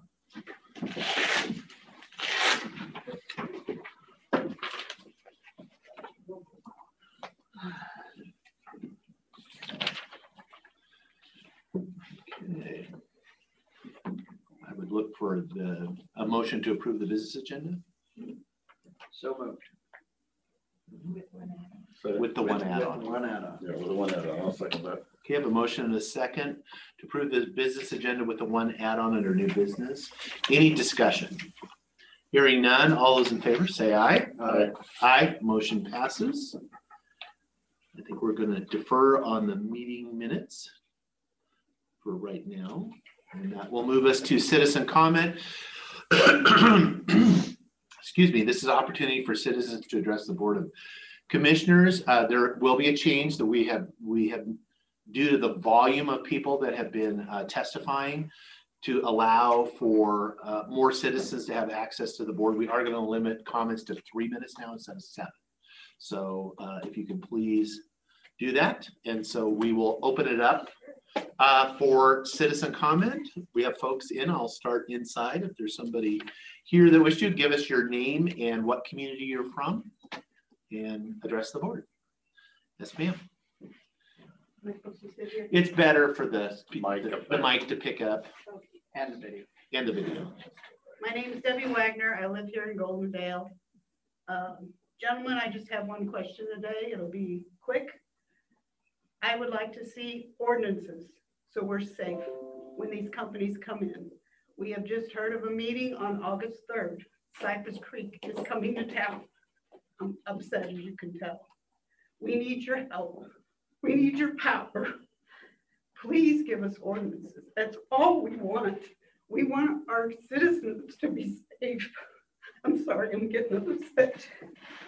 One other thing I'd like to say, and I'm done, is Douglas County just put all their ordinances through. Talk with their citizens. 2 weeks, gentlemen. That's all it took. 2 weeks. Not 2 years, but 2 weeks. Please help us. That's all I'm asking. Please do think about what I said. Thank you. Okay, we are in citizen comment. I will go, we'll take turns back and forth. If there is somebody on Zoom, Gabrielle Gilbert, go ahead. Hi, thank you for your time. So I have 2 points. They brought it up the last citizens comment. I would like for the commissioners to address the need for daycare in Klickitat County, and that lack of address has been building over the years, and we have less and less resources for families concerning daycare. If you want a vibrant economic conditions in the county, you really do have to address the need for affordable, safe daycare, and the lack of it is a detriment to that economic growth. And it is time that those in positions of elected power and those that are in positions of businesses and community power need to get in a roundtable and get some sorts of daycare solutions put on the table to address. And then finally, I am going to say that the voices of opposition against what the sheriff is doing with this proclamation, we are not going away. And those that have a idea that we're just going to move on, that is not happening. We will continue to address and critique this until it is finally addressed in a way that the community can feel safe, the people that work in the county can feel safe, and elected officials can feel safe. And it is our job to critique and keep that pressure on until that is addressed in a way that everyone feels that they are safe in their community. And the lack of trust that some community members have with the sheriff's department is real. And it is up to the sheriff's department to start addressing the lack of trust that community members have concerning the sheriff's department and how it is led under Sheriff Songer. So thank you for your time. I hope it gets back to 7 minutes. I think it's important that voices in the community are never limited. So thank you for your time, and I appreciate it. Ms. Gilbert, did you wish to respond? Go ahead. Ms. Gilbert, this is Commissioner Christopher. I just wanted to let you know that there is a Klickitat County Child Care Committee that has been working on this for a good 1.5 years or so. Through Leslie over at WAGAP, they just finished a study. I am also on that committee. So I would encourage you to reach out to WAGAP and get their study that they just finished about 2 weeks ago. They're also going to be applying for another grant in the next year's grant cycle to continue that work. So it is being worked on. We know it's an issue, and we're going to do what we can. I appreciate that. I think it's really important because it's an issue that's kind of been sidestepped for a long time. And I think it is great that there are finally committees. I just hope that things get moved out of committee and actually become actionable things that people in the community can see. I think that's really important as well. But I appreciate that the beginnings have started. I just don't want to get stuck in committees or where good ideas go to die is what I want to say and as I well. agree with that. It's just right now everybody's looking for funding. So well, and that may I also, the location is there, it just needs funding. So, and may I quickly add, we are a desert when it comes to grant funding. I feel that that is something elected officials need to step up their game to state officials, that you guys all as elected officials, local and state, are addressing the funding desert that is grant fund, you know, that we are a desert when it comes to grant funding. And I feel that that's something you guys need to do. I'm sorry, your time's elapsed. I appreciate that. Thank you. Thank you. Okay, we are in citizen comment. I go back to the room. Is there anybody in the room? Yes, ma'am. You can have your name and your community for the record. That would be helpful. My name is Sherry Bosque. I live in Houston. You've spoke to me many times on citizen comments over the Zoom meetings. And I'm here today in person to put my person in front of you, my citizenship in front of you gentlemen who have a lot of power in our county when it comes to especially development oversight and what you allow to happen in our county and what you gentlemen oversee. And I'm here to talk about the under canvas conditional use permit. As you know, your county, our county, Klickitat County, is against the citizens right now. We are in an appeal for the SEPA, and it is Klickitat County and under canvas against me, your citizen who pays taxpayer dollars. My taxpayer dollars right now is paying for you, Klickitat County, to continue to push forward, to push this conditional use permit down our throats in Houston. As you can tell, I'm very angry. You will destroy lives with this, and you are using our resources. How many thousands of dollars are you into under canvas? Because we're going into this hearing examiner, and I don't understand how you gentlemen thought you could push this forward to a hearings examiner without going through our Board of Adjustment. But I guess you'll make us figure that out, fighting you again, Klickitat County, in court to figure that out instead of doing the right thing. You know, they will raise our fire risk out there. We are at extreme right now. Under canvas has told you they will raise our fire risk. They have not provided an evacuation plan. They have not gotten more water rights. Mr. Sauter, you said if they could not get under water rights, they could not get a conditional use permit. So why is this hearing happening? It should be a done deal right there. But still, you push it on us. And for not having code compliance right now, no laws for us citizens for code compliance is very disturbing. You gentlemen should be working on that for our protection. Nobody in this county has protection. And I am asking you to, one, stop this wrecking ball of under canvas. You have the power to pull it back now. Stop pushing this on the citizens and stop wasting our money trying to force this on us when we have proven with experts this will hurt us. It will hurt many people. They cannot evacuate.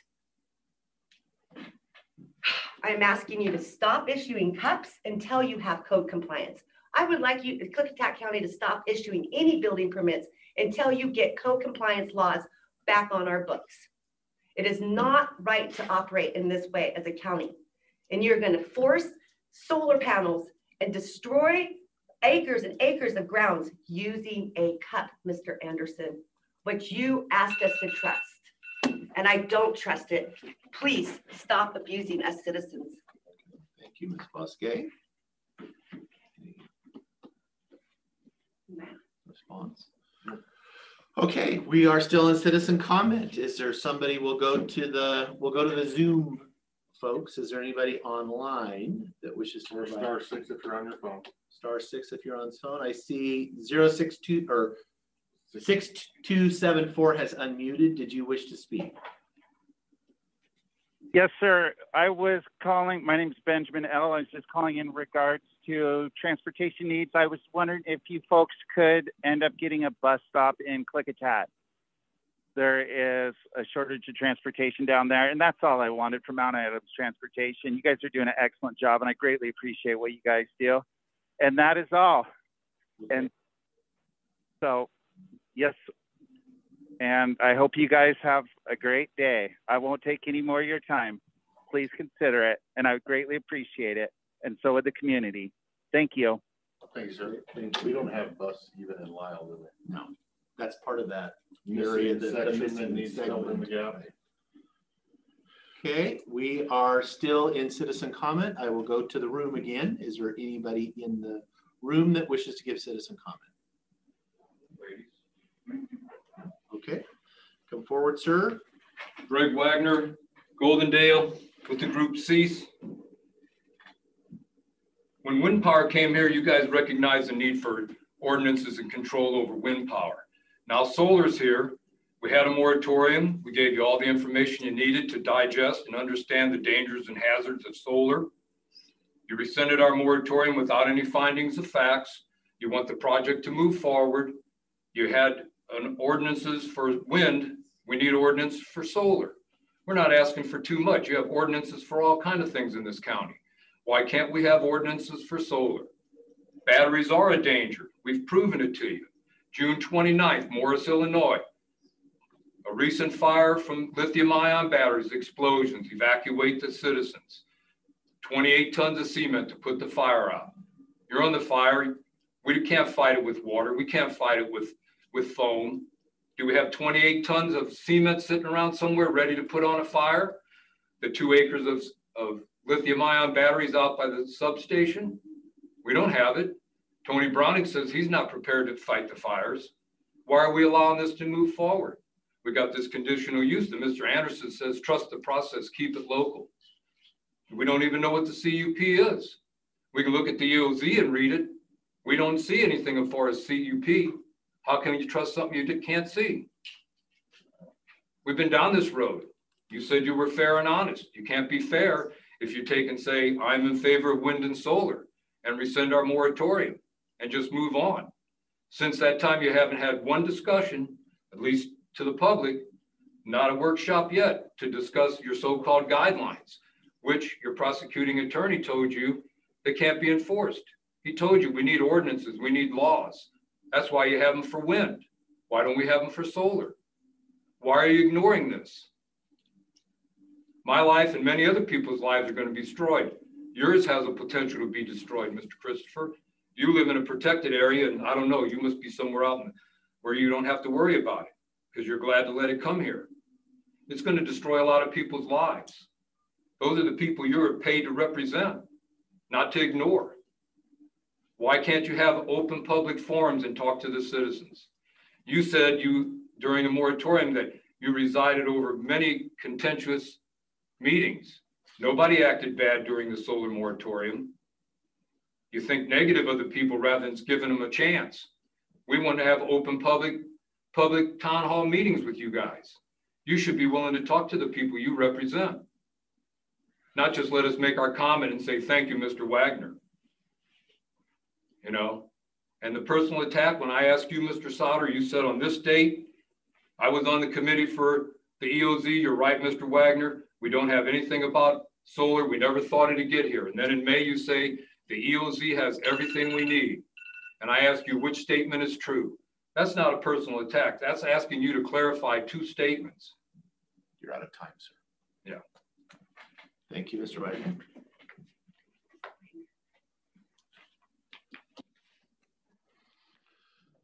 We are still in citizen comment.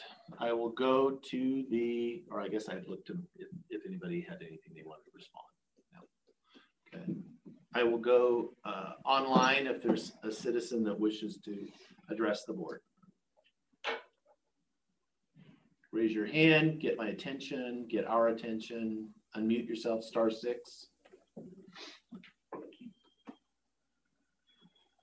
Not seeing anyone.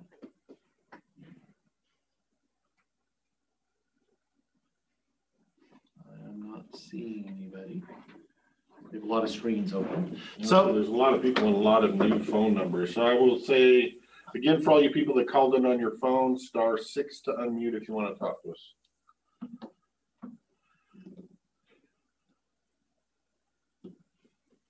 Okay. Not seeing that. I will open it up in the room if there's anybody else that wishes to make citizen comment. No? Okay. Well, that is available when somebody wishes to. Are you still limiting to 3 minutes? Yes. Was that voted on?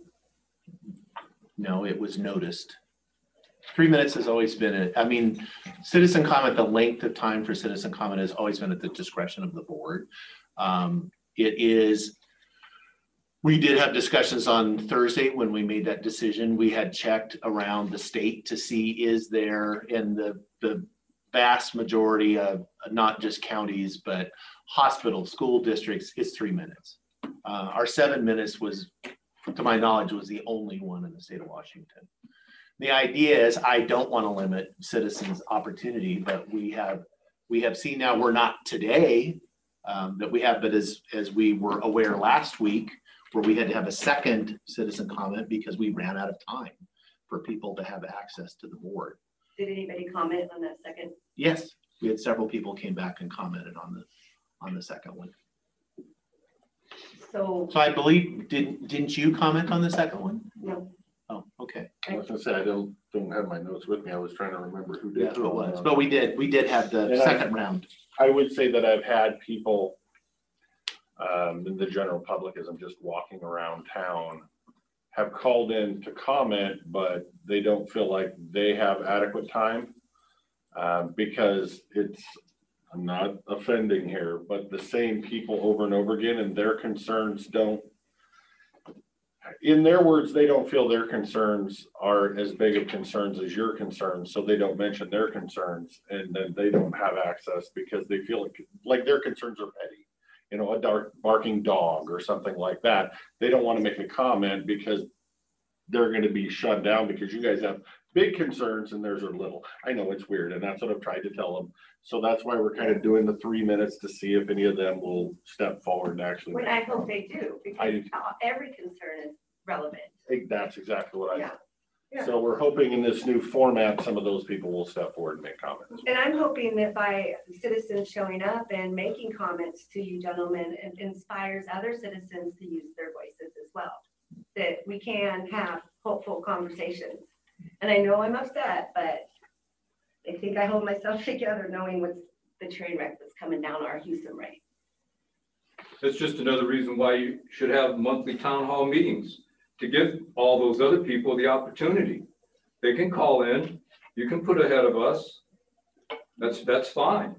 But let's have town hall meetings where you guys make yourself accessible to the public, to all the public, not just 3 little minutes. Some issues are much bigger than 3 minutes. A barking dog, the guy talked for more than 3 minutes. Okay, we're still in citizen comment. So I will give an opportunity for folks on the Zoom or phone, if you have any topic that you wish to raise. If it's important to you, it's important to us. So unmute yourself. Russ is unmuted. Go ahead, sir or ma'am. Hey, good afternoon. Can you guys hear me? Yes, go ahead. This is Russ Hanson, Goldendale. I just like to make a comment. My wife and I took a trip out to the Lund Hill Solar Project last week. No one's been out there. I'd really encourage you to go out there. If the commissioners haven't been out there recently, you really need to go out and see it. It was absolutely jaw-dropping. I mean, it's sick to our stomach to see not necessarily what's going on there. Not saying that's a bad sighting for it, but to think that that's going to be coming to the Knight Road Hill area around all these houses. Just their logistics area alone, where they have their materials and parking and mobile buildings, probably took up 60 acres. The amount of heavy truck traffic, the dust was unbelievable. So I just really encourage you guys to go out and take a look at it, and just imagine that coming to this area out here at Knight Road. It's disturbing. Anyway, thanks for your time. Okay. Thank you, Mr. Hanson.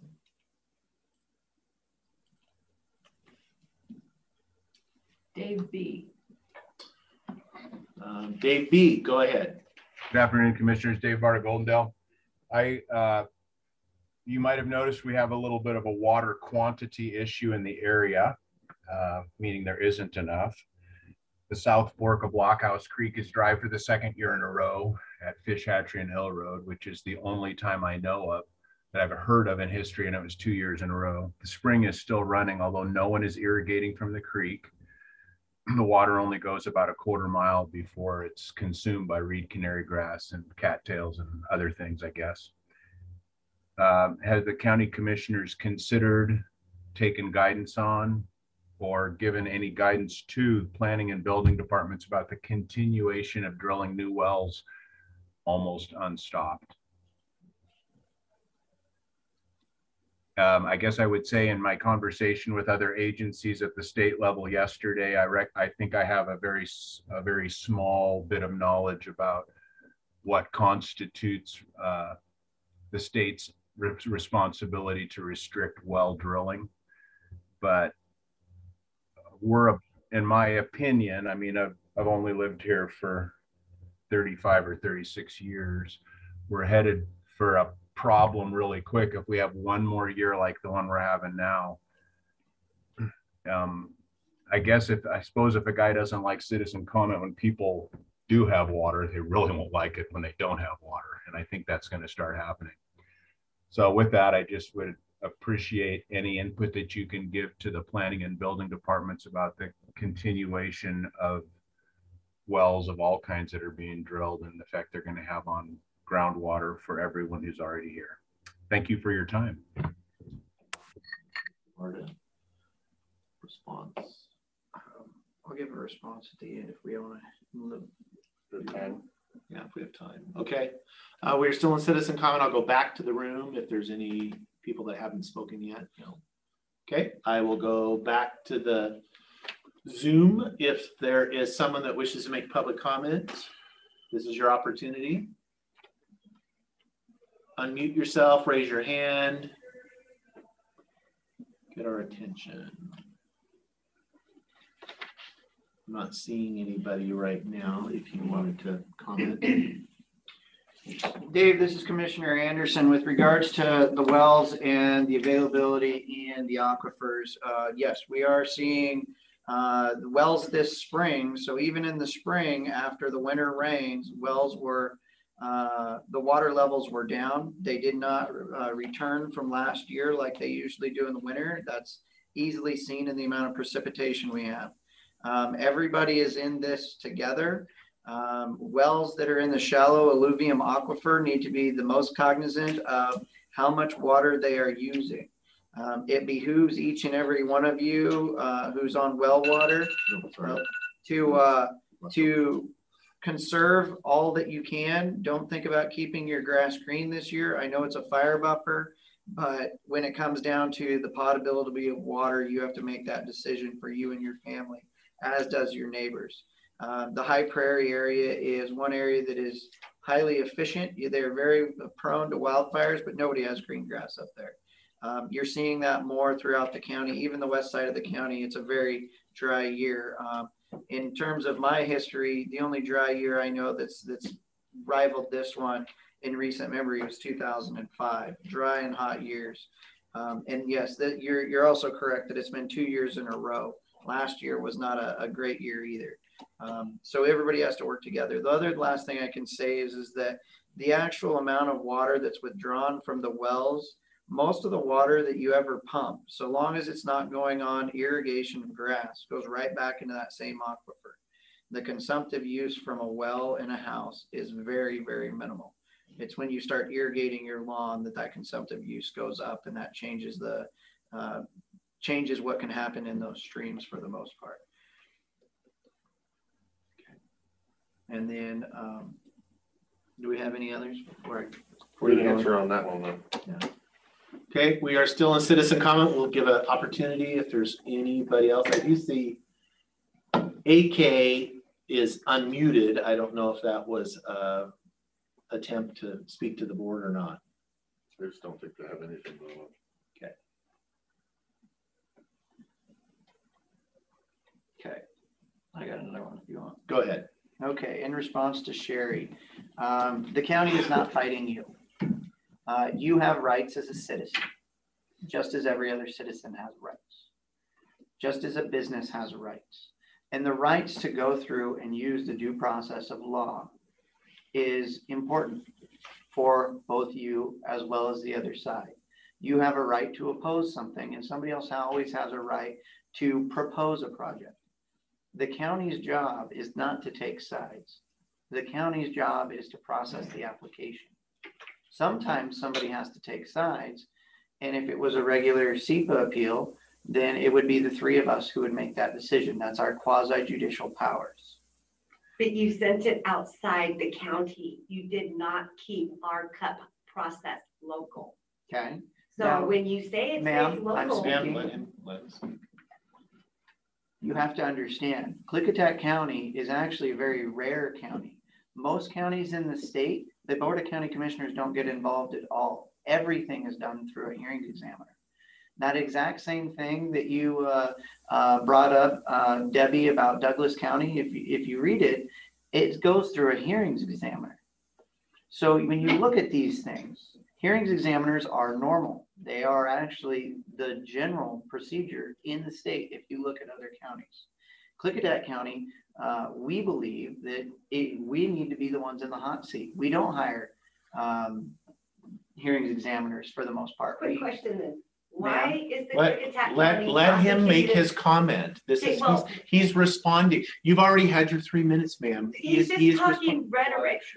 It's rhetoric. Sherry, Miss Bosque, please, Your please let us follow the rules. The rules are clear. 3 minutes of citizen comment. If a commissioner wishes to respond, they can or not. Well, it's insulting. It's insulting. Ma'am, it's insulting to me that you are not abiding by the chair's I am rule. being lied to. I am being lied to. Ma'am, you wonder why do your interactions always end up this way? Because you lied to us, and it's upsetting. No. Your prosecuting attorney is against us citizens. Ma'am, you are out of order if you can't follow the rules. Please restrain yourself. Do you wish to continue? Sure. Kind of lost my momentum there, but let me see what else I got here. With regards to a CEPA process, you have not completed and been through a CEPA process. There is a process in place. I would say this for the under canvas as well as for what we are going through with regards to the solar projects. Okay, and especially on Knight Road, there's a CEPA process for a reason. You can see from all of what is happening with the under canvas process where both sides have lawyered up. There are lawyers on both sides that are fighting over this, and it is going through a hearings examiner in this instance. And a hearings examiner is a lawyer who understands the law, land use law, much better than the 3 commissioners do. That's one of the reasons that these other counties have went through the process of using hearings examiners who have been through law school. And there's a reason for that. The reason that in January that I pushed forward on a CEPA process for the Knight Road area was so that it would have public comment, it would have public involvement, everybody would get to have their say, and everybody could comment and be involved. And that's why I push for it, because I do care about the community. I care about your rights as a citizen to comment. I care about your rights as a citizen to appeal. And I care about the rights of all citizens in this county to be represented. And that's what's important to me. And I understand that it's frustrating. I understand it's very frustrating. We've all been through it. If you've lived here a long time, you can see the changes that have occurred in this county. Every one of your houses that every one of us lives in was at one point, some point, either rangeland or something else that was being used by somebody else. And they probably weren't happy when you built your house. Changes do happen in this area. But the important thing is that we have a public process. We show respect throughout the process and we work together. Not everybody's going to be happy with every decision. Some of them, nobody's going to be happy. Well, if you ask Dave, it's probably most of them. No, not everybody happy. And that's usually what happens when we actually come to the end of the story. When compromise is in fact found in politics, usually no one's happy. Now, I want to say that from now on, as a commissioner, if somebody shows disrespect and speaks disrespectfully and has to get gavelled down, I will not respond because I do not believe in negative reinforcement. As long as you can show respect, as long as you, and I have no problem talking with anybody. I talk with everybody all the time. I will say, Mr. Wagner, though, that when you say you want to hold a public hearing or you want to do a town hall and you're asking us our opinions, how we feel about something, as soon as you do that, and then if a commissioner says, well, yeah, we have a long range plan. We've always been in support of renewable energy. It's built into our planning documents over 20 years. once you say that, or once he says that, and then you're gonna come back over the top and say, you can't be fair. That would be, in essence, be saying, anything we have in terms of us responding to anything, any answer we give, we will then create the potential visual in your mind of a conflict of interest because we've given you an opinion, whether it's we're in favor of energy development or we're in favor of economic development. That will be then used against us. You have to realize that we are people too. We are doing the best we can. This isn't a great job, but we're trying our darndest to listen, to respond, to answer all your public records requests, and to be involved. But just realize we're going to have a community hearing up in Glenwood on the Track D information. I would have no problem having more town halls. As you can see, I don't mind talking. But what it comes down to is you have to show respect. You have to be respectful, or you're not going to get any sort of reciprocity from who you're speaking to. And I hope everybody in here understands that, as well as those that are on the phone. You'll always see that when people are very respectful, when they speak to us, we're far more apt to respond. Thank you. Okay, thank you, Mr. Anderson. We are out of citizen comment, although I would give an opportunity if there's any other comments. No, we're already 4 minutes over. Okay, thank you, thank you. We're actually at. Okay, that's okay. I'll wait till. I'm not. I don't like to use the gavel. I can tell you I've used this gavel 4 times in 15 years. Twice of which are in the last couple of months. On me. Well, and I'm standing up for the citizens. I'm standing up for the citizens. Thank you. And I hope other citizens stand up for themselves too. Okay, we are out of citizen comment. Ma'am, if we have a little break, if I can talk to you personally if you want, if you had something you want to raise. No, I just have one question. I'll wait. No big deal. Thank you. All right. Can we squeeze her in a little bit later, the little citizen comment? Yeah, that's fine. We are now consent. Mr. Chairman, I make a motion that we approve the consent agenda with all 9 items. I will second the motion. Okay, I have a motion and a second on the consent agenda. Any discussion? Hearing none, all those in favor say aye. Aye. Aye. Motion passes. Payments. Pay bills. Do we want to pay the bill? Mr. Chairman, I make a motion that we approve the accounts payable warrants in the amount of $227,677.66 and the payroll benefit warrants in the amount of $1,062,911.20 for the date ending July 26, 2021. You take it back and not want to pay those bills? Can they scratch our mill off of that? Because they didn't come up with taking it out. Okay, I have a motion and a second to pay the bills. Any discussion? Hearing none, all those in favor say aye. Aye. Aye. Motion passes.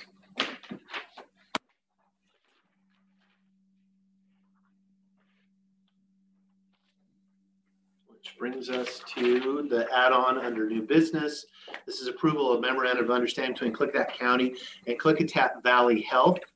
Under the proposed MOU, the county will provide up to $35,000. I inserted the up to $35,000 in community development funds to reimburse KVH's costs associated with coordinating and sponsoring a regional economic development summit for the greater Goldendale area. This community development funding request was discussed with the Klickitat County Public Economic Development Authority board members. The individual board members were supported in providing KVH the funding for the regional economic development summit.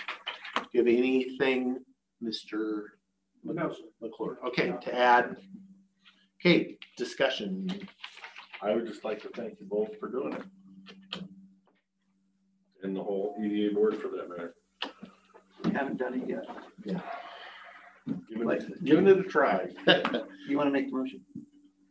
Go ahead. Mr. Chairman, I would approve the memorandum of understanding between Klickitat County and Klickitat Valley Health. Under the proposed MOU, the county will provide up to $35,000 in community development funds to reimburse KVH's costs associated with coordinating and sponsoring a regional economic development summit for the greater Goldendale area. This community economic development funding request was discussed with the KVA, the board of the KCPTA board members. The individual board members were supportive of providing this KVH with the funding for the Regional Economic Development Summit. Second. Okay, I have a motion and a second to approve the MOU between the county and KVH. Any further discussion? No, the time, only my discussion, I'm very supportive of this as far as I hope it's successful. I hope it would be really good to have some focus here. Could be huge, and I hope it is. Yeah, so, but I think we got to put our money where our mouth is sometimes. So I'm willing to support the investment. Any other discussion? Hearing none, all those in favor say aye. Aye. Aye, motion passes. MOU is approved. And I'm going to use my chair's prerogative now. I will have a little mini public comment period, ma'am, since we were out of our scheduled time. If you can give us your name. Yes, ma'am. I just have one question. Yeah. Can I have your name for the record? You come up so folks can see you too. You get to be on camera along with the rest of us. All 30 people yeah. are watching. Yeah. There you go. Right. Your name and what community? My name is Debbie Culver, and I'm from Goldendale. And I have one question, and it was handed to me as I was leaving home, so that's why I forgot it. When are you going to reopen the jail ministry? Question mark. Oh, okay. So now, I was actually unaware that it wasn't. I assume it has not restarted since COVID. No. Okay. That is likely. I'm going out on a limb here. It's likely. It's probably the sheriff would be the one that actually. So the person who talked to me said they talked to Carmen, and Carmen's under you. If No. I have all the names right. No, Carmen's under Sheriff Songer. Okay. Well. So it would be the sheriff. It would be the sheriff. They want to start it, it's fine with me. Yeah. I assume they had I restarted. finally got brave enough to ask you a question. Well, there you go. Well, hopefully it's the first of many to come. Yeah. All right, thank you. Okay, that brings us to prosecuting attorney's time. Mr. Cannell, if I think I saw you on the line earlier. Or no, I don't have anything today, gentlemen. All right. Say 9. I saw you in the building, so I know you're here. Any questions for the prosecutor?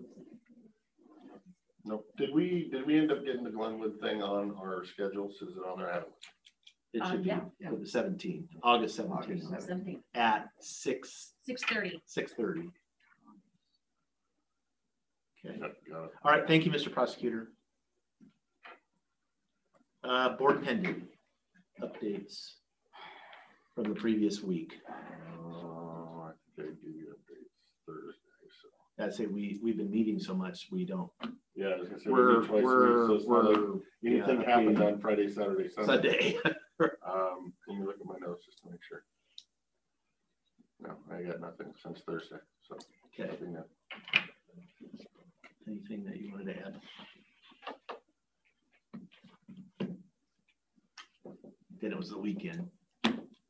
Yeah, but I had a lot of meetings. I'm just trying to think what needs to be said. Look at my calendar. Here's a look at the calendar, and then I have a notepad that's just board pending that I make little notes on. No, I'm good today. Okay, I did have, as I mentioned this morning, I do have the Friday, I think it's 8:30, 8 o'clock, is the interagencies we're going to be discussing as far as the closure of public lands following suit, because DNR's already done that, as we had said. I expect if they haven't yet, they soon will. Forest Service, because of the extreme fire danger, will be closing recreational lands. And so this will be a kind of a coordination discussion about, because some counties in the region or public, cities and stuff have public lands that they use. And so it's going to be a question of Hood River, how's that all going to work? And then if they don't close and we're open or vice versa, what's that going to do? So it's just kind of a coordination meeting. So I've got that on Friday. I did have ADSWA meeting, the board, which meets, I think, every 2 months. That's the area agency. I don't know if Sharon was on. They did. So that's where the funding for senior services comes through that agency. that continues. I think I had commented a couple meetings ago how they had had a pretty significant fund balance increase in the agency over the last, and you know, I had advocated, and not by myself, everybody else agreed too, that they should be, you know, those are you know, providing services, and that rather than build coffers in the organization, the money should go out the door to the, like, Klickitat County Senior Services to provide more services. And so, and they are, so we are doing that. We should have the amendments should, if they haven't already, come out. So it will add some extra dollars that we're getting for congregate meals, senior transportation. So they will be upping those to try to balance out. Is it a one-time up to clear their funds, or is this no? an ongoing to equal their budget? It's to try to get it to a sustainable where it's not. But even with that built into it, there's still, the fund balance is still growing even with the additional projected outlays, and so that's something I think I'm going to continue to watch and advocate for, because again, I think it's reasonable. You need to have a adequate fund balance for cash flow, and, you know, and all that. But whatever that limit is, anything over and above that, you should try to balance your, you know, so that you're stable, that you're not growing fund balance or decreasing fund balance. That's bad too, but you want to try to keep it somewhere in there, and every other dollar should be going out for program services so that it's provided. And it's a good board. There's so it's us, Skamania, Clark, Cowlitz, and Wahkiakum are the 5 in that group is the governance board. And so everybody's universally agrees with that approach. So have you done any in person there, or no? It's still I could have went in person, was the first meeting, but you still had to be masked up, and so I would rather be unmasked in Zoom. Kind of nice. People can Zoom and don't have to. You don't have to go, because it's all down to it's to Vancouver. Yeah. I wouldn't mind actually meeting somebody in person once. Sometimes. But then after that, it's nice to save the 2 hours. Yeah, the 2 hours to get there. So that was what I had on Friday. So for Friday, is this statewide, like, or is this a more it's of a the regional. It is Lynn or now former retired from the Forest Service is facilitating it. It's the same footprint as the rec ones that were earlier that I had participated in, because it's a very similar, when it was COVID shut down, what impacts that was going to have on recreational lands, and now it's extreme fire, so it's kind of the same thing. So it's the 5 counties, actually 6, it includes Multnomah, and they actually do participate. Yeah, they've had the not the sheriff, but some like undersheriff or a high ranking law enforcement, because they've had because they do the law enforcement, they have interactions at like Multnomah Falls at the parking lot, so they were talking about the difficulties of managing that circumstance. And then all the because the scenic highway was closed, and they may be, I don't know if that's one of those questions I've got. Does that mean, are they going to close the scenic highway? Are they, I don't know why they would, but and then when that's going to be. So that's on Friday. Anyway, I'll update next week. There's a McKed SEDS meeting, vision and goals? Yes, tomorrow. Are you doing that one? Apparently. As I threw it on my calendar, I was like, oh, well, you're on the team. I was So I just wanted to. I was reminded yesterday, and that's what I wanted. I want to talk to Richard Foster. I would be listening in on that, to, as far as I think it's our turn to present our SEDS and our priorities, and I need to know what those are exactly tomorrow. So. Okay. A lot of 20 minutes, which I'm happy to give 19 of to you if you wish. Go for it. Wasatch County Leaders Conference. Yes. On the calendar, it's Tuesday, Wednesday, Thursday. When do they normally start on Tuesday? Do you know? Idea, ballpark. I won't hold you to it. Tuesday, usually it starts in the evening. Okay. Like my first, they used to do them or in the late afternoon, I'll say. So you're going up Tuesday morning and you Right. have time to deal with it. And it's mostly set up because probably the majority of counties' business meetings are on Mondays. And so ours used to be way back. And the idea was you could still do business. You could start on Tuesday. Our business meetings are on Tuesday, so it doesn't really work. And then it says go through Thursday, so I'm imagining they're doing, a breakfast meeting and then you're released, or? No, it's Thursday goes till late. It used to go Thursday night is the final thing, which it's hard to keep people there for. The last official function So we're is not Thursday driving night. home Thursday No, night, generally, we're staying typically you Thursday. stay, especially if it's in Spokane, Thursday night, come back Friday morning. There's nothing. They have, sometimes they even schedule some stuff Friday morning before people leave, but typically the conference is over Thursday night. Okay. So you have to plan on Tuesday night, Wednesday night, Thursday night, really. And that's all that hotel lodging is arranged through them? No, through our travel agent. Oh, okay. Travel agent, got it. No, they will have a room block as far as at the, so they'll have the number of rooms for the folks at the Conference blocked out. and at the rate, so we get a better deal because and then if you don't fit, sometimes those fill up and they're gone. So Lee's always really good about. Well, then I'm kind of looking at it and it says we have radio that Thursday at 8:04. So we'll reschedule it or we will do it. We call in. From Spokane? Yeah, we can do it from Spokane. It's not a problem. I was gonna say, that could be an option. That answers So the getting question. back to it, I know the Umatilla National Forest, the Forest Service closed it down fully. Like it's, practically gates locked. There's no camping, there's no recreating, no logging. No, there wasn't much going on out there anyways. But, and then what I have heard though is that there's a good chance we're gonna be going IFPL for all Eastern Washington. So. I've got it spread down already. Which what I'm hearing is the same thing. The loggers are surprised.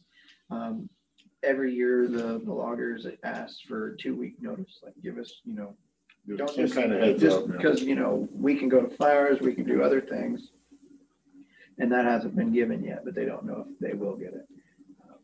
And was the earlier with our road, because if we go to 4, We get our shut down projects too. get shut down too. And so I hope you can get in touch with Hillary because there's no reason why we can't do that out there. Right. You've got enough heavy equipment there that you, with excavators, you could just dump it on. Right. Fill it right in. So that's just, what I heard from the logging side though. Okay. Anything else? Have you talked to Jay out there? Jay with Mel Adams? Yeah. So he took, when you met him, he's got that big group of guys that he has that's doing prescribed fires, cleanups. They're all on DNR shift now, aren't they? They all got shifted to fires. They all got sent. Well, I off. had to reach out to KVH for this Reds thing. To reach out to him out there to see if he had any project ideas to bring to that table too. Cause it's for the big, everything Reasonable thrown into it. economic, yeah. I don't know what Jay would have really out there. Thought I'd throw the invite, so I didn't know if you'd heard anything. No, I haven't talked to him lately, but I should. Okay. Yeah, you never know when you get that many feds with wallets, what they might be interested in. Right. The other update I heard is that the spotted frogs, in the Glenwood Valley, numbers are way down. Significantly. They need water. Well, and since, and it's went down since, not hell roaring, but the big buddy got shut off. A few years ago, the Reds just, toad numbers went significantly down. And there's, I think, only one really heavy area, and that's the lowest part of the valley, right before it goes into the big fire lake. So just something to keep on your guys' radar. Okay. Not surprising. And then did you guys get a phone call from Sage Park this morning? Yes. Okay. And I did see, I haven't opened it yet, but I think it came I was out. gonna say, The thing it's that about you 4 have- times over in Yeah. the meeting, so Yeah. I'm sure it's in there somewhere. Yeah, it's in that group of stuff. It was very clear that it was, it's just not the decision. Right. The decision. Just to walk it across to looking at the building What? today? Yeah, I'm planning on going as soon as we get it. Anything else? Yes, ma'am. I just let the lady know that I did message Carmen and she was shooting for August 1st, but the way everything's going, she's hoping for mid-August to open up the jail ministry. Okay. I know they have different COVID protocols in the jail than everybody else does. So they're kind of airplanes, trains, all that kind of stuff. So they might be that. They might just be following COVID protocols. You need Gordy to take a tour. I don't. No. I know how to walk upstairs. We can do I did last week. I didn't know it was locked or shut down. Then we can look where we want. That's what I did last week. I just put my hat on and my orange vest and Acted like you belong. acted like I belonged there. Yeah, on a job site again. Yeah. A little drywall, it's good. On a wall, you just hop right in. Yeah. Anything? Okay. If there's nothing further, I would entertain a motion to adjourn. This is bizarre at this hour. I know, it's just weird. Mr. Chairman, I make a motion we adjourn the regular meeting till 8 a.m. for the scheduled workshop on Thursday, the 28th. Okay. You need to say the bottom part. Yeah, or you can if you want, or I will. Go ahead. I also will note for the record, the Board of Commissioners will be attending the Klickitat County Public Economic Development Authority meeting tonight. So we're not leaving, we're here. We just have a break. Tuesday, July 27th, beginning at 5:15, the meeting will be held in this room. So, and that is open to the public. So that's KCPDA, the Klickitat County Public Economic Development Authority, which is the Board of Commissioners, and it's a much bigger group too. So it's, industry sectors, healthcare, ag, energy. The mayors are also members. So all 3 city mayors are there. I believe we have 13 will be here in person, but it is open to the public if you wish to come and watch. It's Always fun. it is actually fun. It's a good group. With that, I had the motion. Do I have a second? I have a motion and a second to adjourn the regular meeting until 8 a.m. on Thursday. Any further discussion? Hearing none, all those in favor say aye. Aye. Aye. Motion passed. We are adjourned.